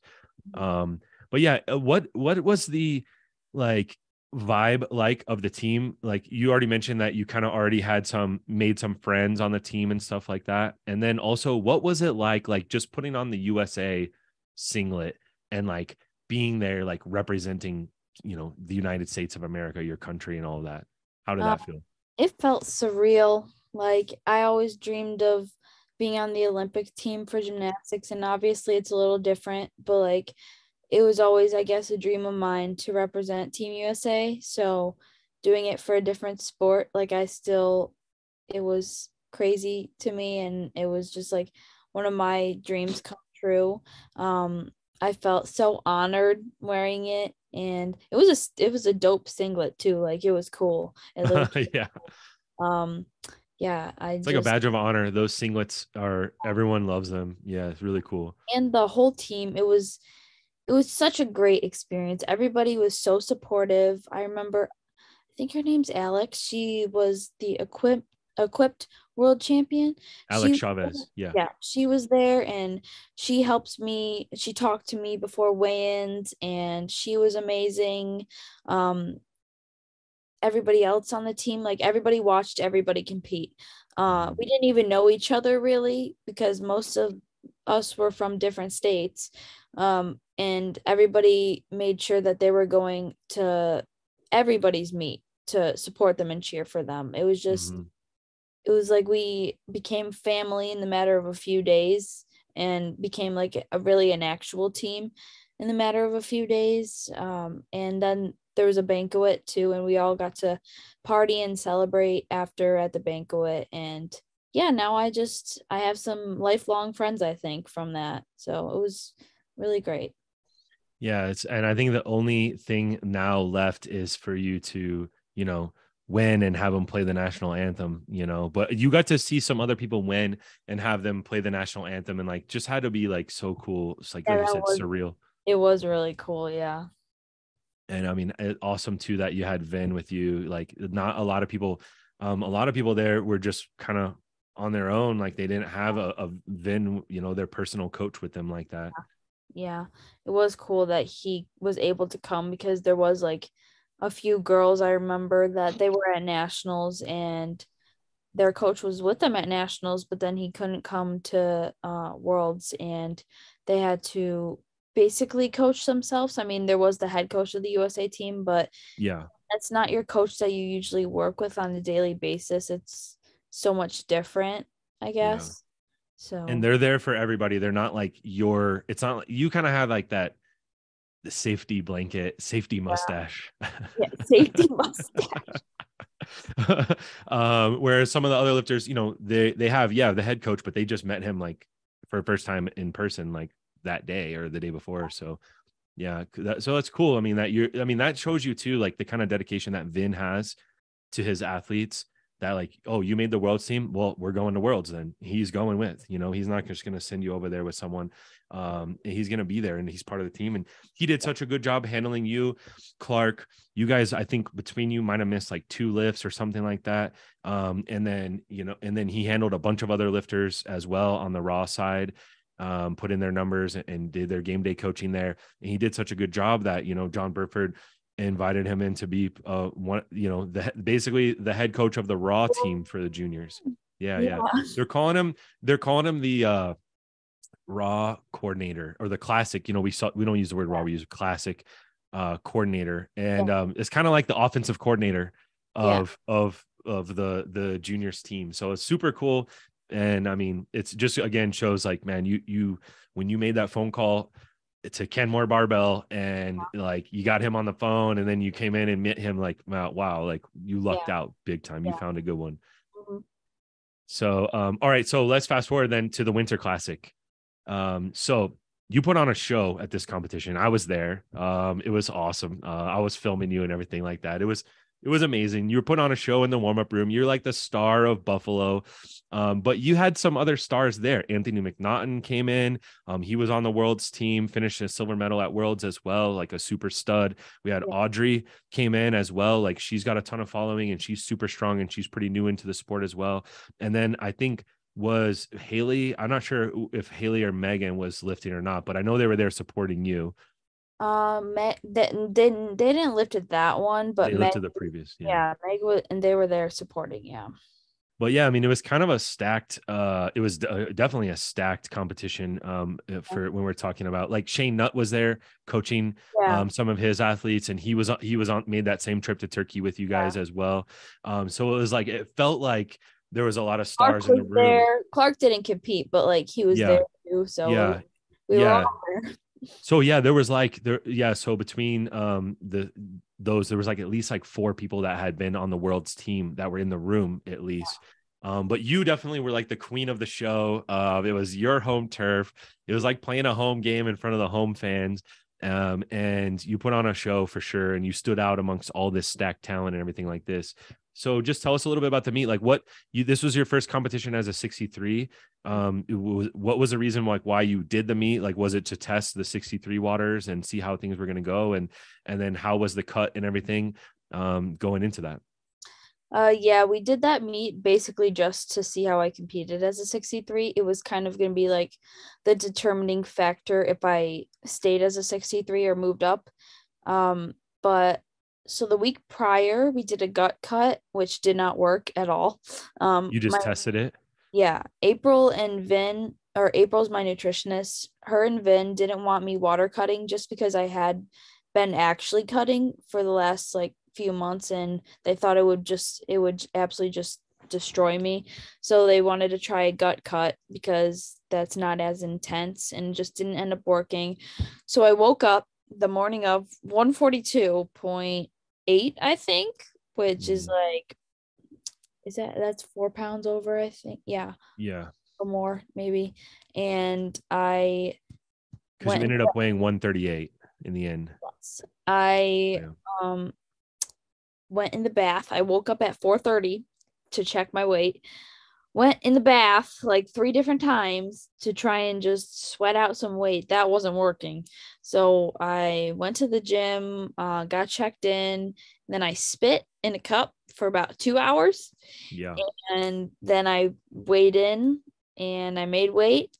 But I was just tired and kind of not feeling myself. So I tried my best to replenish everything, drank a lot of electrolytes, a lot of water, a lot of Gatorade, had some carbs, just tried to refuel as best as I could.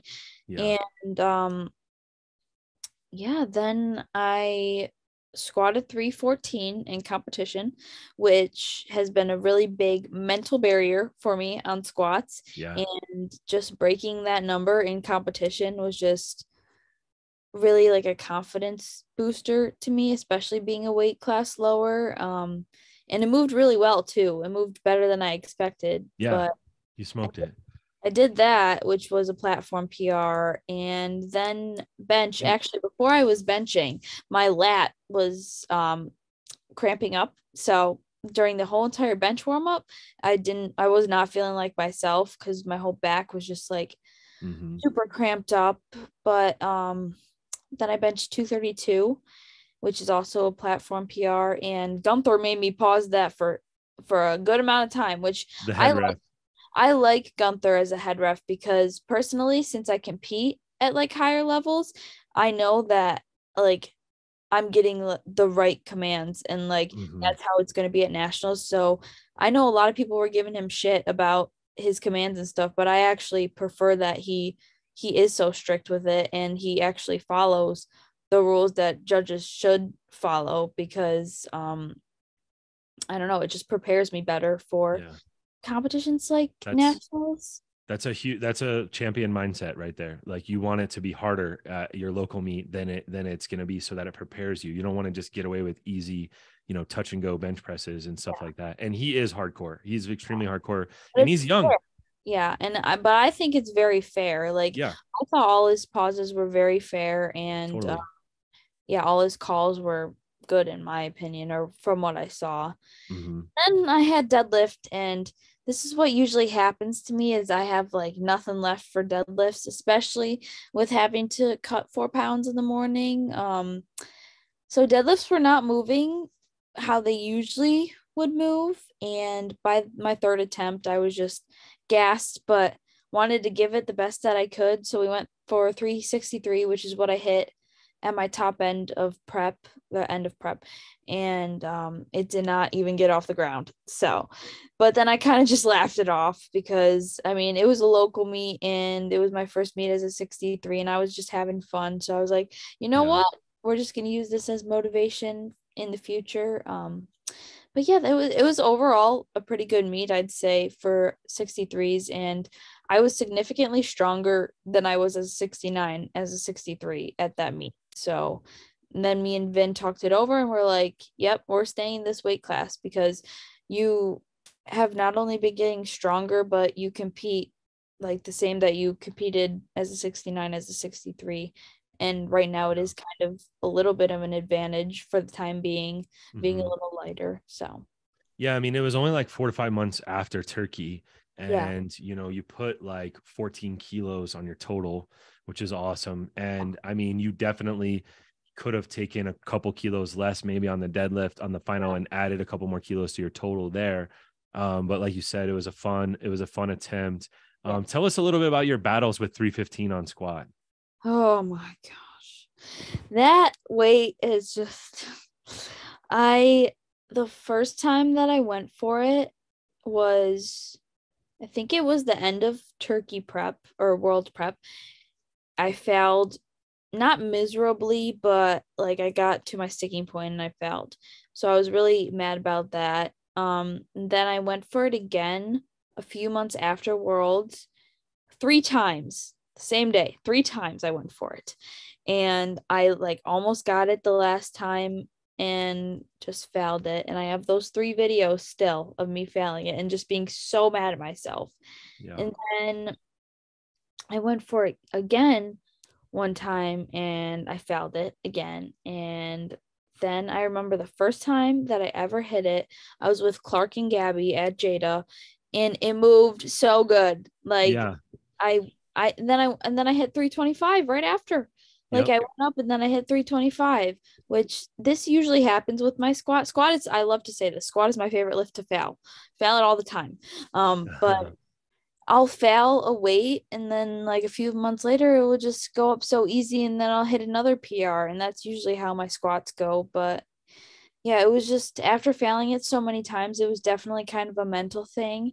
And I've hit it probably a decent handful of times now. So I'm definitely more confident with it, but it was definitely like a mental barrier to get over. For sure. And I mean, to do it on the platform, that's kind of the key thing is Yeah. like you had done it in the gym then, but then to like solidify it, put it on your open powerlifting that you can hit it. And then now, going above and beyond, like, what are you squatting now in pounds? 342 pounds. So 342. So yeah. we're talking like just a handful of months later. Yeah. And you're blowing way past that. So now, like you said, are you doing triples with 315? What are you doing with 315? Actually, next week I'm supposed to have a triple with 315. So we'll see how that goes. I'm pretty excited for that. I'm literally more excited to do that than I am my top single. So Yeah, because that weight was just your nemesis for so long. I think you said after the meet, you're like, I own you now. 315, yeah, I I own you did. I said that. now. That's I like the love that. caption of one of my reels, I think. Yeah, I remember that. That was awesome. And it's cool to have that. Like, again, it's like one of those struggle things where it's like whatever the next number is, 405, or whatever it is, you'll be able to remember back of like, okay, it's okay if I miss it a couple times, it's okay. Before you know it, I'm going to break 405 and I'm going to be doing 425 and up and up from there. So, all right, let's, that was an awesome meet. And so tell us, who is April Smith? Yeah. You're talking about cutting. She's my Give her some. nutritionist. Yeah, she got me through the first part of the cut, which I think it was like 3.5 months, and then we reversed. And then I've been cutting for another 3 months. I'm still I'm on my last week of the cut actually. And she got me through that as well. And yeah, she does my nutrition online. She's actually coming to Arizona to watch me compete, which is gonna I be know. cool. Yeah. She's a friend of mine from back in the day. Like that's actually how I met Vin. Vin was coaching her, and Vin came out here to Boise, and her and I were friends and lifted together and stuff. And so it's such a small world, like this connection between Buffalo and Boise that we have. And I'm super pumped to have like someone in Boise who's like making a name for herself as well on the national stage by coaching someone like yourself, and coming out to Scottsdale is going to be fun for her to be there and to see like the national platform and everything like that as well. She's a competitor as well. She's a really strong lifter herself. But when you guys do nutrition, what style is it? Is it macros?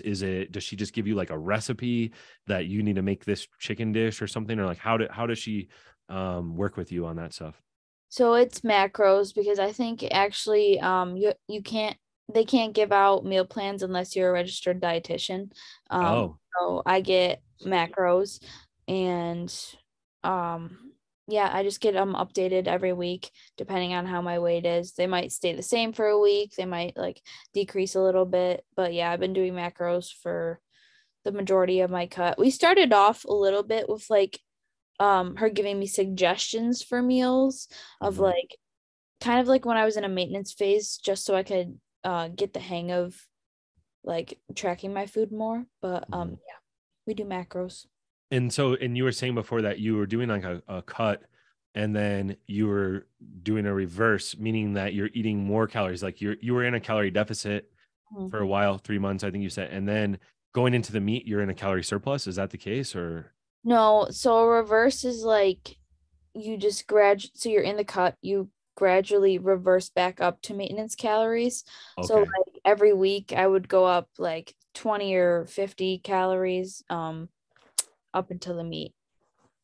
Okay, gotcha. All right. Just to like, so you can't really go from like being in such a low deficit to going right back up to your maintenance, because your maintenance technically is not your maintenance anymore because your body had to adapt. So your maintenance is lower. So you're basically just reversing and building up your metabolism and getting back to your body's normal maintenance calories.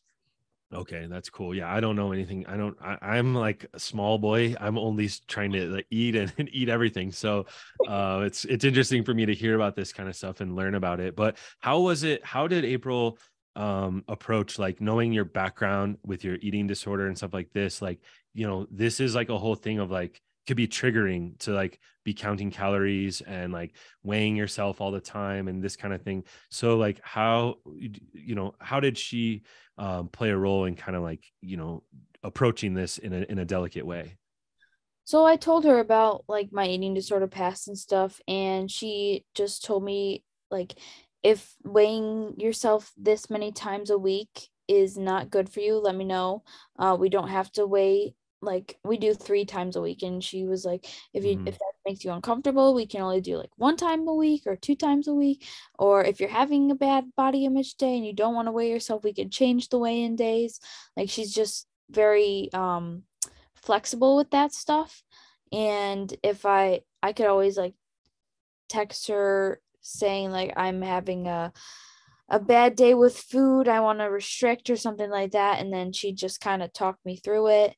And yeah, it's been really good. She's very understanding of that aspect of it, I guess. Yeah. And another thing, I made sure that I was in a good place with food before I decided to cut. I built up my relationship with food, and that's kind of why I decided to cut, because I was just in a really good place with food. And yeah. Yeah, she's such a good person and such a nice person and so smart about what she does. You found a really good nutrition coach there, because she's got a very delicate touch. And just being, I think, just being a genuinely good person and caring about your clients and stuff, and like knowing your background and being sensitive and aware of that is huge, because some online, coach or whatever, they don't have any kind of relationship or really know that much about their athletes or their customers. Yeah. So it's cool. Yeah, April's awesome. I love her. So all right, let's talk briefly. We'll talk about a little preview of nationals coming up, and then I'll hit you with some quick hitters and we'll wrap this up. Thank you so much for taking the time. Like, this has been a really awesome episode. So let's look ahead to the battle of the 63s and the juniors that are coming up. Like when you decided to go 63, you probably didn't foresee that there was going to be this much challenge for you waiting on the wings here at nationals. So you're going to be one of the youngest in the class because you just aged out of sub juniors this last year. I think I am the youngest. Yeah. So mentally, how are you approaching it? Because that can be difficult. You're on top, like we're talking about the university athlete that's in college, and then they're on top of the world, and then they don't get drafted, and like now they're the bottom of the totem pole again in society. And it's like you're at the top of the world, you're at Worlds, you won a national championship, and then now you're like, coming in. I don't know where your nomination, Julia, do you know? I think you're like nominated like second or third or something, or. Yeah, so you're nominated with a 405 kilo total, which I know you've hit some massive PRs, so that's nowhere close to what you're capable of. It looks like Daisy is nominated first with a 442.5, and then Sophia is right behind you with a 402.5, and then we have Tiara at 390. So you guys are all really in there. I know. Yeah. Not just you, a few of them hit some massive PRs, so it's gonna be pretty interesting. Is there anyone you're specifically, watching or anything like that? So I don't watch any of them. Just did we mess you up by telling you this? I hope not. No, I knew. Like I know some of them follow me, but personally I don't want to follow my competition just because I'll get in my head. I like to focus on me and how I'm doing and how I'm performing, because when you're focusing so much on somebody else, you kind of lose sight of why you're doing it. I feel like I'm doing it for myself and working hard for myself. So I think Daisy follows me, and I saw that, and I've seen her numbers, and me and Ben have talked about her, and it's definitely going to be like a hard battle like last year too. I feel like it's last year repeated all over again, because I feel like I was in the same situation, nominated second or third, and like it's just, I'm not the top dog right now. I'm not like Yeah. the favorite, which honestly, I love it because it makes me work harder and it gives me like something to laser focus on and just really push myself harder towards. Mhm. But yeah, I am young and I also know that like in the future years I'm gonna have time to grow as a junior.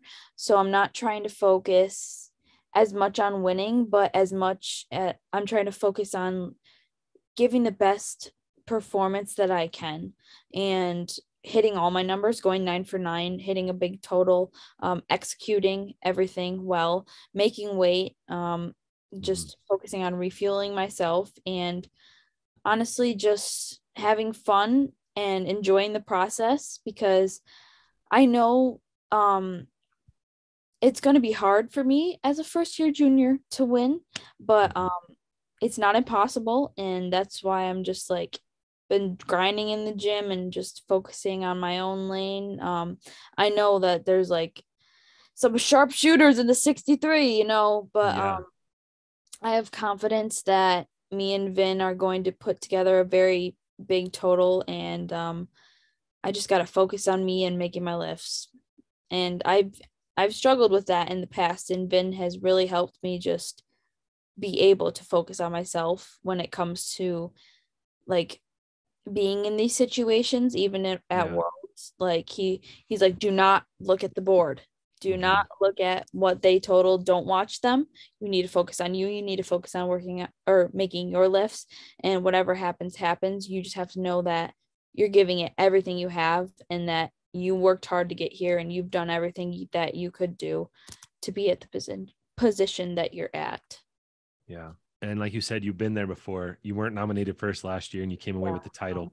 So I love like your attitude. Like, again, like those, what you just said right there, like you would expect those kind of words from like a serious veteran in the game. Like honestly, you remind me a lot of Meg Scanlon. Like if you go and listen to her episode that we did, and you'll hear a lot of this like mental toughness type of talk and like just having a good mindset going into the game day and just being positive and like you said, focusing on what you can control.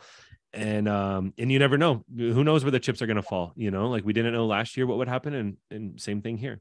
Yeah, I mean, I do have a lot of eyes on me, which has been something that I've had to kind of deal with the past month. And Yeah.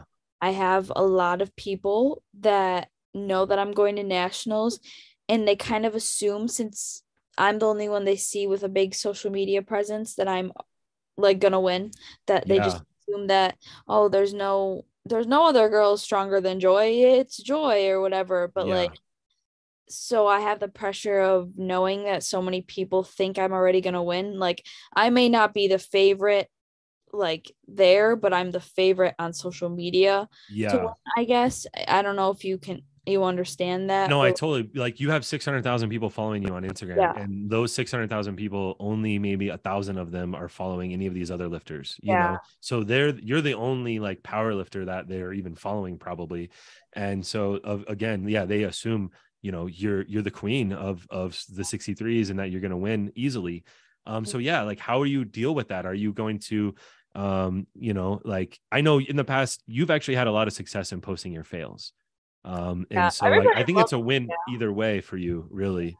Everybody loves when I post my fails, but yeah, it's just been a lot because I do have like so many eyes on me now, like over 1 million on TikTok and Yeah. more than 500,000 on Instagram that have been like watching my journey and prepping for nationals. And I don't know, it is a lot of pressure, but I feel like usually I do good under pressure. So um yeah, and I'm just trying not to focus on winning just to please my audience. I just want to have the best outcome of the meet that I can have.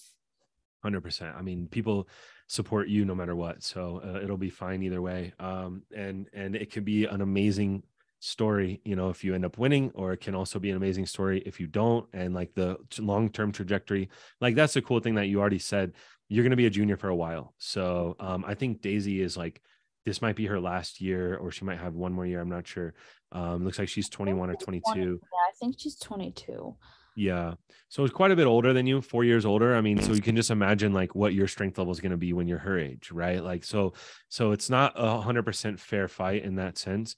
And so hopefully that gives you like, some peace of mind, that it's like, there's no shame whatsoever in losing to someone who's 4 years older and has been in the sport for longer. She's done a ton of meets. Like she has a really big history of meets and stuff like this. So it'll be fun like that. And that's, you embrace those challenges. That's what makes you joy, is that like you run face first into these challenges, and it'll make you stronger in the end. So it's cool. Yeah. Julie, did you have any more questions about that with the Nationals preview? No, I think you covered it pretty well. So looking forward to seeing it. It's going to be one of the best battles, I think, of Nationals. So yeah. It's going to be a really fun one. I mean, for people who don't know, Camila as well, is like, she was on the world's team last year as a junior and you were there as a sub junior. She's like the opposite of you. Like she's a huge deadlifter, super long range of motion bencher, and so like you'll probably have a lead after bench, and then we'll see who can pull last, and so it's going to be such a fun battle. So we'll all be looking forward to watching it and hyping it up and stuff. All right, let's do some quick hitters and we'll let you go. All right, because I know you're busy. You got reels to edit and stuff like this. But these are the questions I'm asking everyone. So even though some of them we've already talked about a little bit. But first one is, what's your day job? Social media. Social media influencer, right? Yeah. I love that. And where do you train? Kenmore Barbell. And where is that exactly? It's in Kenmore in Buffalo, New York. All right. So Kenmore is like a suburb of Buffalo, right? Yeah, exactly. So people don't know that. They think I used to, for the longest time, thought that was Vin's last name. Was that his last name was, I used to call him Vin Kenmore. Oh, that's funny. Well, that is his Instagram handle. So yeah, but it's like, people that aren't from Western New York, like they don't know what Kenmore is, so yeah, so I just assumed. And where did you grow up? We already know Buffalo, right? And what was your first sport? Gymnastics. All right. And when you're not powerlifting, what's your idea of a good time? Like, yeah, go ahead. Going to the Bills games. I love it. Yeah. I love that football spirit, even though I'm not a Bills fan. Go Chiefs. How old are you? 18. That's awesome. What are your life goals outside of powerlifting? You're so young, like you have your whole life ahead of you. I think I want to start my own clothing brand and maybe open a gym. Awesome. Vin's gonna have competition. It probably will be in Buffalo though. Yeah. I think it won't be in Buffalo? No, I think I'm gonna move eventually. Okay, where are you gonna move? Boise, Idaho. Cali. Oh, Hollywood's calling. Well, San Diego, actually. My uncle lives there, and it's okay. Big, so. Okay, cool. Oh, hey, don't overlook Nebraska, Kansas City, Boise, Idaho. These are all nice places. So do you prefer mountains or beaches, or neither? Beaches. I love beaches. Yeah. All right. What about flats or drums? Flats. This is a question only for you. Yeah. She likes slurp it in one bite, so she can eat a flat chicken wing in one bite. Buffalo wings. Yep. Do you have a nickname? Joy. Nice. Yeah. I like that. All right, so let's call her that. Who's a person that you look up to in powerlifting or in strength sports? Well, Steffi Cohen was the first one that I looked up to, and then the Samantha Eugenie, and then also, and not in powerlifting, Kobe Bryant is actually one of my biggest inspirations. I have a tattoo quote of him on my arm. So what's it say? It says rest at the end, not in the middle, and he used to say that a lot. I just got this done recently. I listened to a bunch of his motivational speeches, like whenever I'm driving to do like a heavy single. So yeah, no, he's amazing. He's one of a kind, and it's like I remember the day that he died. It was crazy. I mean, the whole world was mourning his loss. And I actually just watched this documentary on Netflix about Naomi Osaka, the tennis player. and she was super tight with Kobe, and they had like footage of her like getting the news that he passed away, and she was talking about how she, had just lost a match and just had done really bad at a meet, at a tennis match or whatever tournament, and she wanted to text him, but she didn't want to feel like it was like a dumb question or something like that. And then he died, and then she was like, I didn't get to ask him that question, and it's just like, oh my God, I was like bawling. But if it's a good, she's a young superstar that had like overnight success in some ways where she blew up really quick. So it might be something you'd be interested in. It's on Netflix. Yeah. Naomi Osaka. And all right, what's your favorite sport to watch? Football. And what's your favorite football team? Buffalo Bills. All right. And what's your favorite music genre? I like it all. I'm actually a big AC/DC girl. So yeah. Surprise. I did not know that. I don't like rap though, actually. I don't listen to rap. You don't like rap? Are you serious? Yeah. Oh my God. You're the first person. I wouldn't say that I don't like it. I don't personally listen to it. Okay, yeah. Yeah. Wow, that's crazy because in Kenmore Barbell, they're like blasting rap music. Oh, I know. I always change it whenever I'm in there. I put the AC/DC radio on. So. And what was your I asked you this. You have a song that you put on like your best reels. Who's it by? It's a hard style song. Is that the one you're talking about? No, it was this song that you said you wanted like for your walk-in video in Buffalo. And it's someone I can never remember the Fallout Boy. Yeah, Fallout Boy. That's right. And what's the song? Centuries. You had to tell me like 10 times. Yes, I kept coming back. I was like, what was it called again? Like, what? I'm so not into Fallout Boy, so I'm sorry. So you're not gonna like the next question then. Who is your favorite rapper? I don't have one. If you had to pick. Does Yeet count as a rapper? I honestly don't even know. I never listened to Yeet. Yeah, Yeet. Okay, fine. I'll say Yeet. That's surprising that you didn't just say Drake. Because he's like Canada. He's not far away. Vin loves him, actually. I know Vin is crazy about it's so funny. In high school nationals in Scranton, Steve Mann, like he's a master now and he's been around. He's like an OG of the game, equipped lifter. You think of him as like this old school guy. He had on like the most flagrant like rap playlist during the meet, and this is for high school kids. There's like moms everywhere, and it is like some of it is uncensored, and I mean it was like the most hardcore rap music. And Vin was reffing, and every time a Drake song come on, he would be like mouthing all the words like while it was so funny. I got a couple videos. I was trying to catch videos of him sitting in the ref chair, just like anytime a Drake song would come on, he would just have all the words. But okay, favorite movie genre? I don't like scary movies. I like Marvel movies, like action movies. Nice. You're the first one who said Marvel again in a minute. A lot of people have been off of it. Like for first handful of these I did, everyone liked Marvel and comic book stuff. Do you have a favorite actor? Who's gonna play you in the Netflix documentary series or whatever? Not documentary, obviously you'll play yourself in a documentary. I'd say Tom Cruise is my favorite actor. Tom Cruise. Yeah. All right, I'll write that down. So if we ever get a celebrity to show up, we'll ask Tom Cruise. No, I want Josh Allen. Oh, Josh Allen.